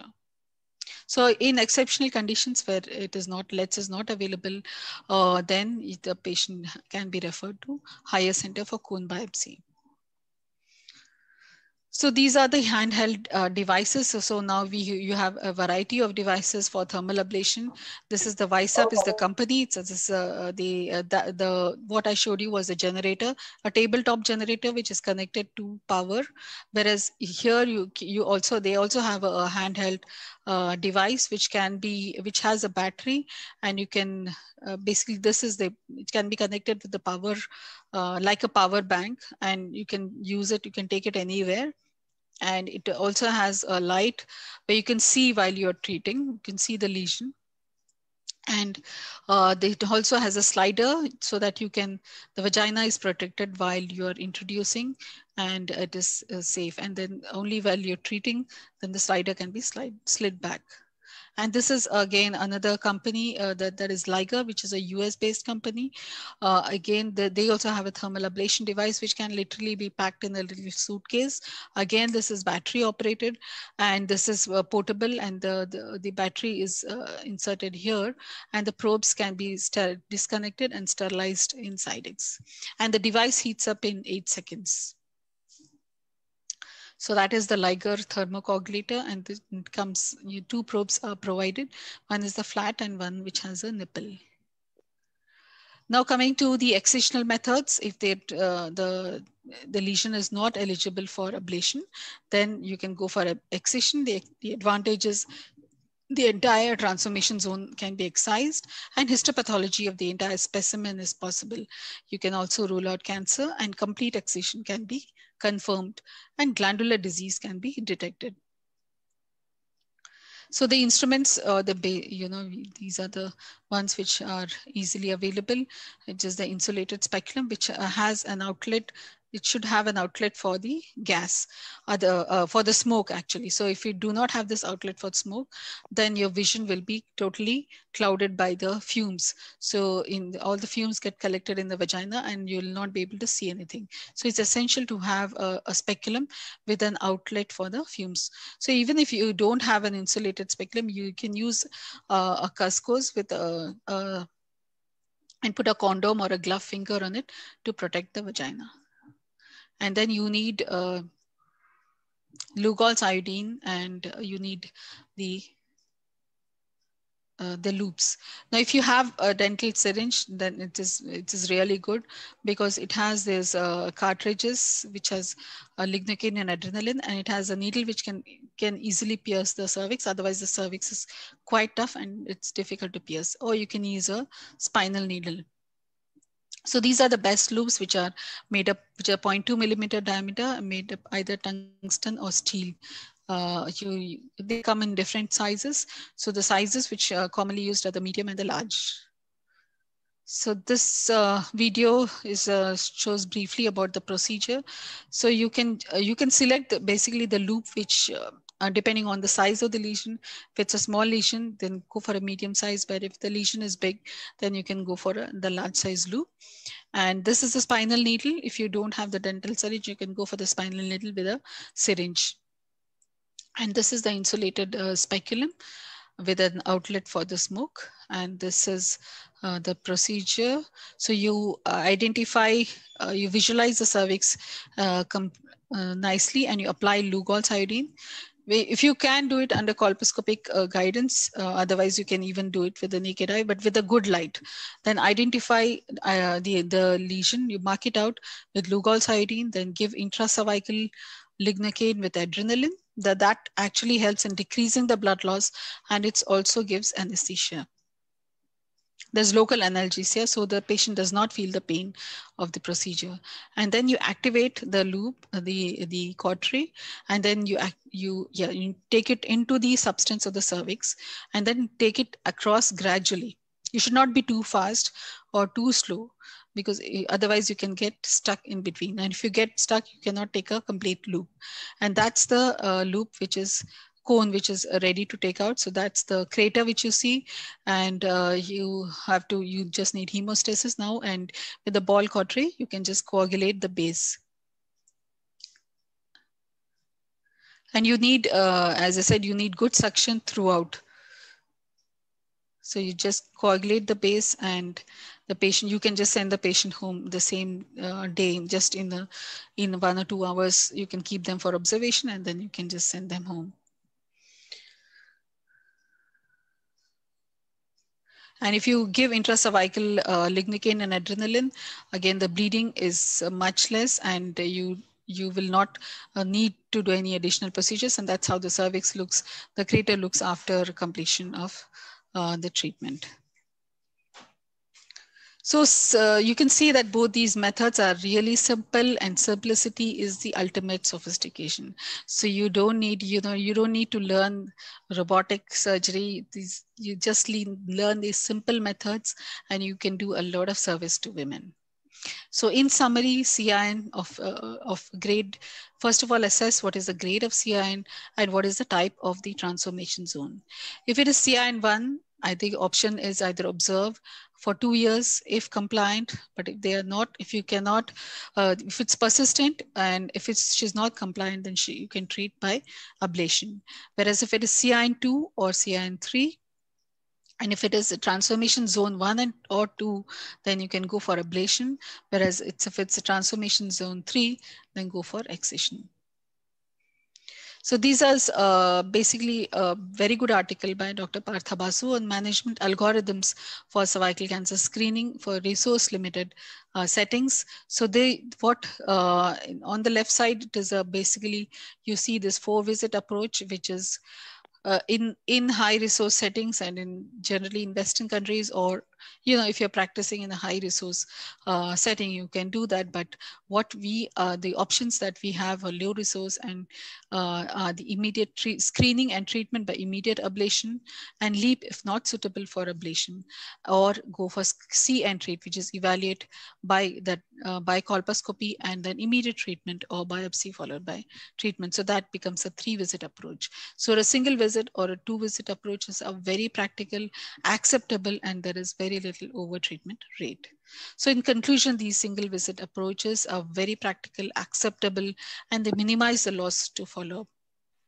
And you have these different various methods, you can actually, the portable colposcopes and the portable treatment devices, where you can actually literally do this treatment in your clinics, in your OPD. You don't need a separate colposcopy clinic. You can literally do it in your OPDs. So I think all of us, 38,000 gynecologists, can actually prevent this being converted into this the cancerous stage. So something which can be easily treated should not be. We should not allow it to be progressed to this stage where nothing can be done. So with this, I invite you for the IFCPC 2021 World Congress, which is going to be held virtually from 1st to 5th July 2021. It was planned in 2020, but because of the pandemic, we had to postpone it. This is the 17th World Congress of the International Federation of Colposcopy and Cervical Pathology, a federation of 42 member countries across the world. And the theme is eliminating cervical cancer, the call for action. So there are going to be many sessions and many discussions on these, on how to strategize this cervical cancer elimination. You can submit your abstracts till 15. So you still have 2 days to submit an abstract, and all the abstracts, the best of the 3. Dr. Cedric, can you please mute yourself? The best 300 abstracts will also be published in an index journal, so which is a supplement to the, which is going to be brought out exclusively for the World Congress. So thank you once again for your patient hearing.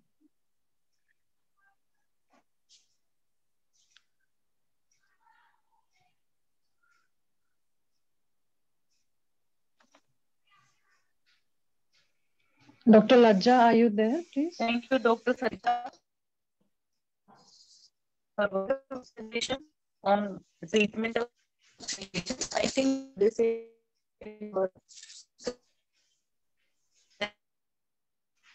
a lot of cancer by giving this. Your voice is not clear, Dr. Lajja. As well as our students, so that all there is some technical problem.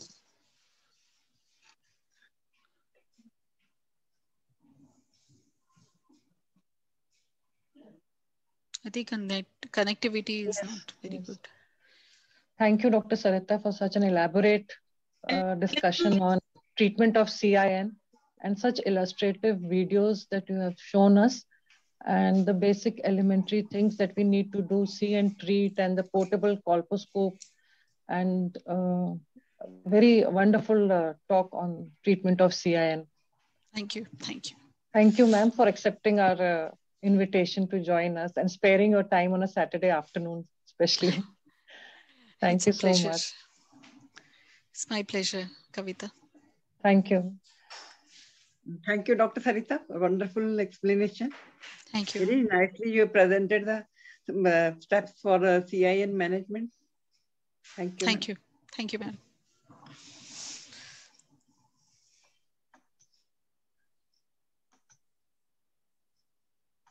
Cost of, okay, there's a question on cost of Liger thermal ablator.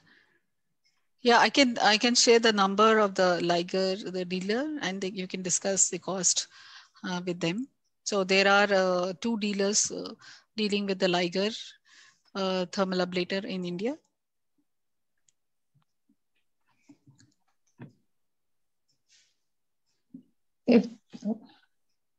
Any more questions? There are no more questions in the chat box. Yeah. I would like to introduce Dr. Gitanjali Kaur, and she's MBBS MD from PGI, gold medalist, working at PAL Hospital, Ludhiana, Senior Vice President of Ludhiana Obs and Gynae Society, Treasurer SFM Ludhiana Chapter, and Executive Member of IMS Ludhiana Chapter.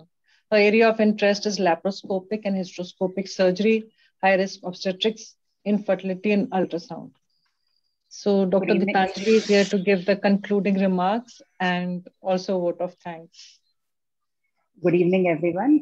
First of all, I would like to congratulate Dr. Kavita for this hugely successful CME.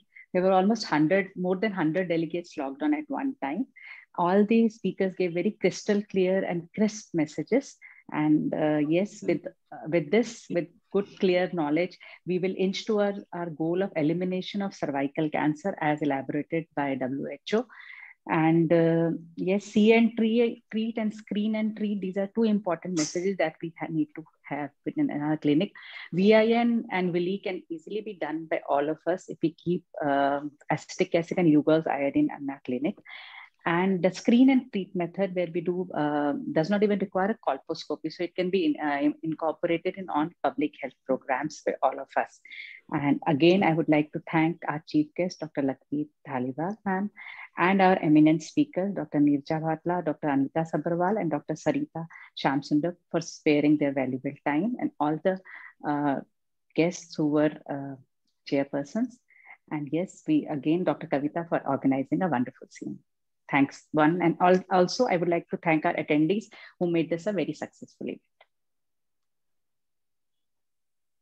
Are there any questions, Dr. Gitanjali? I had looked earlier. There was just somebody wanted to know the cost, and Madam has shared the number of the person. It's already there in the chat box.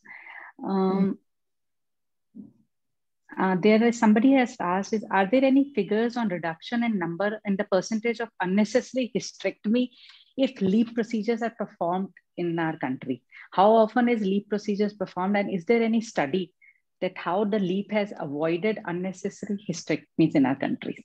Ma'am, would you like to, Dr. Neerja, ma'am, would you like to elaborate on it? Has any studies been done that how doing a LEAP procedure, by doing a LEAP procedure, we can cut down on the hysterectomy numbers? Anybody can take the question.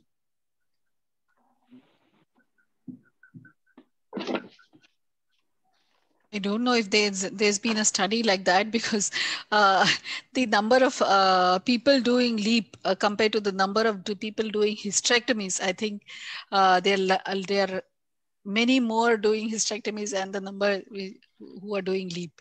So it's difficult to say right now, because most of the trainings, the training for the postgraduate training, hysterectomy is definitely taught. Every postgraduate has to do at least 5 to 6 hysterectomies, but then every postgraduate is not taught how to do a LEAP, which I think is an essential, which is more essential than doing a hysterectomy. And I think this is something which all of you are HODs at various medical colleges, so I think this is something which every we must ensure all the postgraduates know, each and every postgraduate knows the technique of ablation and excision, that is a LEAP. So I think that definitely would help. Most of the time, I think why they are not confident in doing LEAP is because they have not done it before. So I see that hesitation when the doctors come to us for training. They think that it's easier to do a hysterectomy than do a LEAP. I would also like to ask Dr. Neerja about the SERVA. She talked about a portal colposcope and thermal ablator. Are they available freely? And again, what is the cost if somebody wants? She talked about SERVA, the portable colposcope, and with the thermal ablator. Yeah, that they are still developing. It's not yet available in the market. But the thermal ablators that I spoke about, and the portable colposcope, which is the EVA, is available, and SmartScope, which is marketed by Periwinkle Technology. So both of them are available in the market. And for thermal ablation, it is Liger or the VISAP. So both of them are available in the market. Thank you. So if there are no more questions, then I would like to thank from my side, my chief guest, Dr. Lakhbir Dhaliwal, the speakers, Dr. Neerja Bhatla, Dr. Anita Sabharwal, Dr. Saritha Shamsunder, and all the chairpersons, the seniors and friends who attended the CME and made it possible. And I would also like to thank my resident who's been sitting very quietly next to me, because she has been the technical person helping me out throughout the CME in spite of her night labor room duty. So with that, we come to a very informative session, and just a last slide which I've put. So no woman should die of cancer. Early diagnosis saves lives. It can be prevented. We have to be aware and make are patients aware of the warning signs of cervical cancer, which should not be ignored? And we have to spread the word. Knowing the symptoms of cervical cancer could save many lives. When this is from the Director General WHO, when we have all the weapons at hand, then failure should not be an option when it comes to cervical cancer elimination. So let's do it jointly. Thank you once again for joining this CME, virtual CME from the Department of OB-GYN, and from my team in the faculty and the residents who were in my department, a very big thank you to all who joined this CME on a Saturday afternoon. Thank you so much. Thank you, Kavita. Thank you, CMC and Ludhiana OB-GYN Society for good job. Good job. Wishing you all a very good... I was waiting for your comments, ma'am, Dr. Lakhbir, ma'am. I was wondering, you were not visible. No, I was listening to the talks. Okay, ma'am. Thank you. Dr. Saritha, there was one Magni visualizer developed by ICPO, ICMR wing. Any use being done anywhere? It's not available commercially, ma'am. It is. We actually looked. We tried a lot to get it, but it was not available. The other disadvantage is quite bulky because of the big battery for it to be carried. So these the new devices have a small battery, and it's basically like it's a mobile phone connected to the battery. So yes. And they also have artificial intelligence incorporated into it. So even if a person does not know how to actually interpret the images, so they can just assess. Yeah, they can be sent, and even by artificial intelligence, the images can be analyzed, and they will know, you know, by whether the person who's actually handling the device will know whether it's a normal image, or if it's a or if it is suspicious, or it is cancer. So these have, it's a very exciting world actually, and a lot you know, we're going to look at artificial intelligence is going to really help countries like us, where we have shortage of manpower, trained manpower, to do the screening and treatment. Last year, ma'am, the training was done for the Smart Scope at Subgen Hospital. Yes. We were celebrating Women's Day that time, non-COVID era. Even Dr. Kavita was part of it. So that was very good, that Smart Scope. Yes. Just like a mobile. Yeah. Very useful workshop that we had. Yes, yes. Dr. Kavita also was a part of it. Yes, yes. So people from all over India had come. So few people from every state were selected. So then that Smart Scope training was done, ma'am. So we can do it again, Dr. Saritha. Yeah, yes, we can. I started with the talk, the session with speculum examination, and I will try to end it here, that every gynecologist must do a speculum examination of every woman. That itself is a very good screening tool.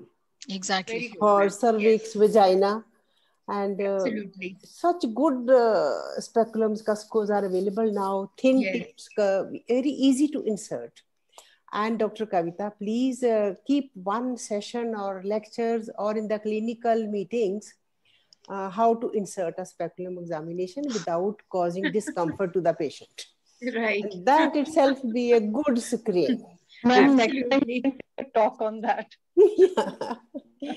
Okay. Ma'am, you wouldn't believe, ma'am, Dr. Lakhbir, you people had trained us so well for this Cusco examination that in my private practice, you know, I got so used to doing Cusco that I was alone doing my MTPs with the Cusco without anybody's help.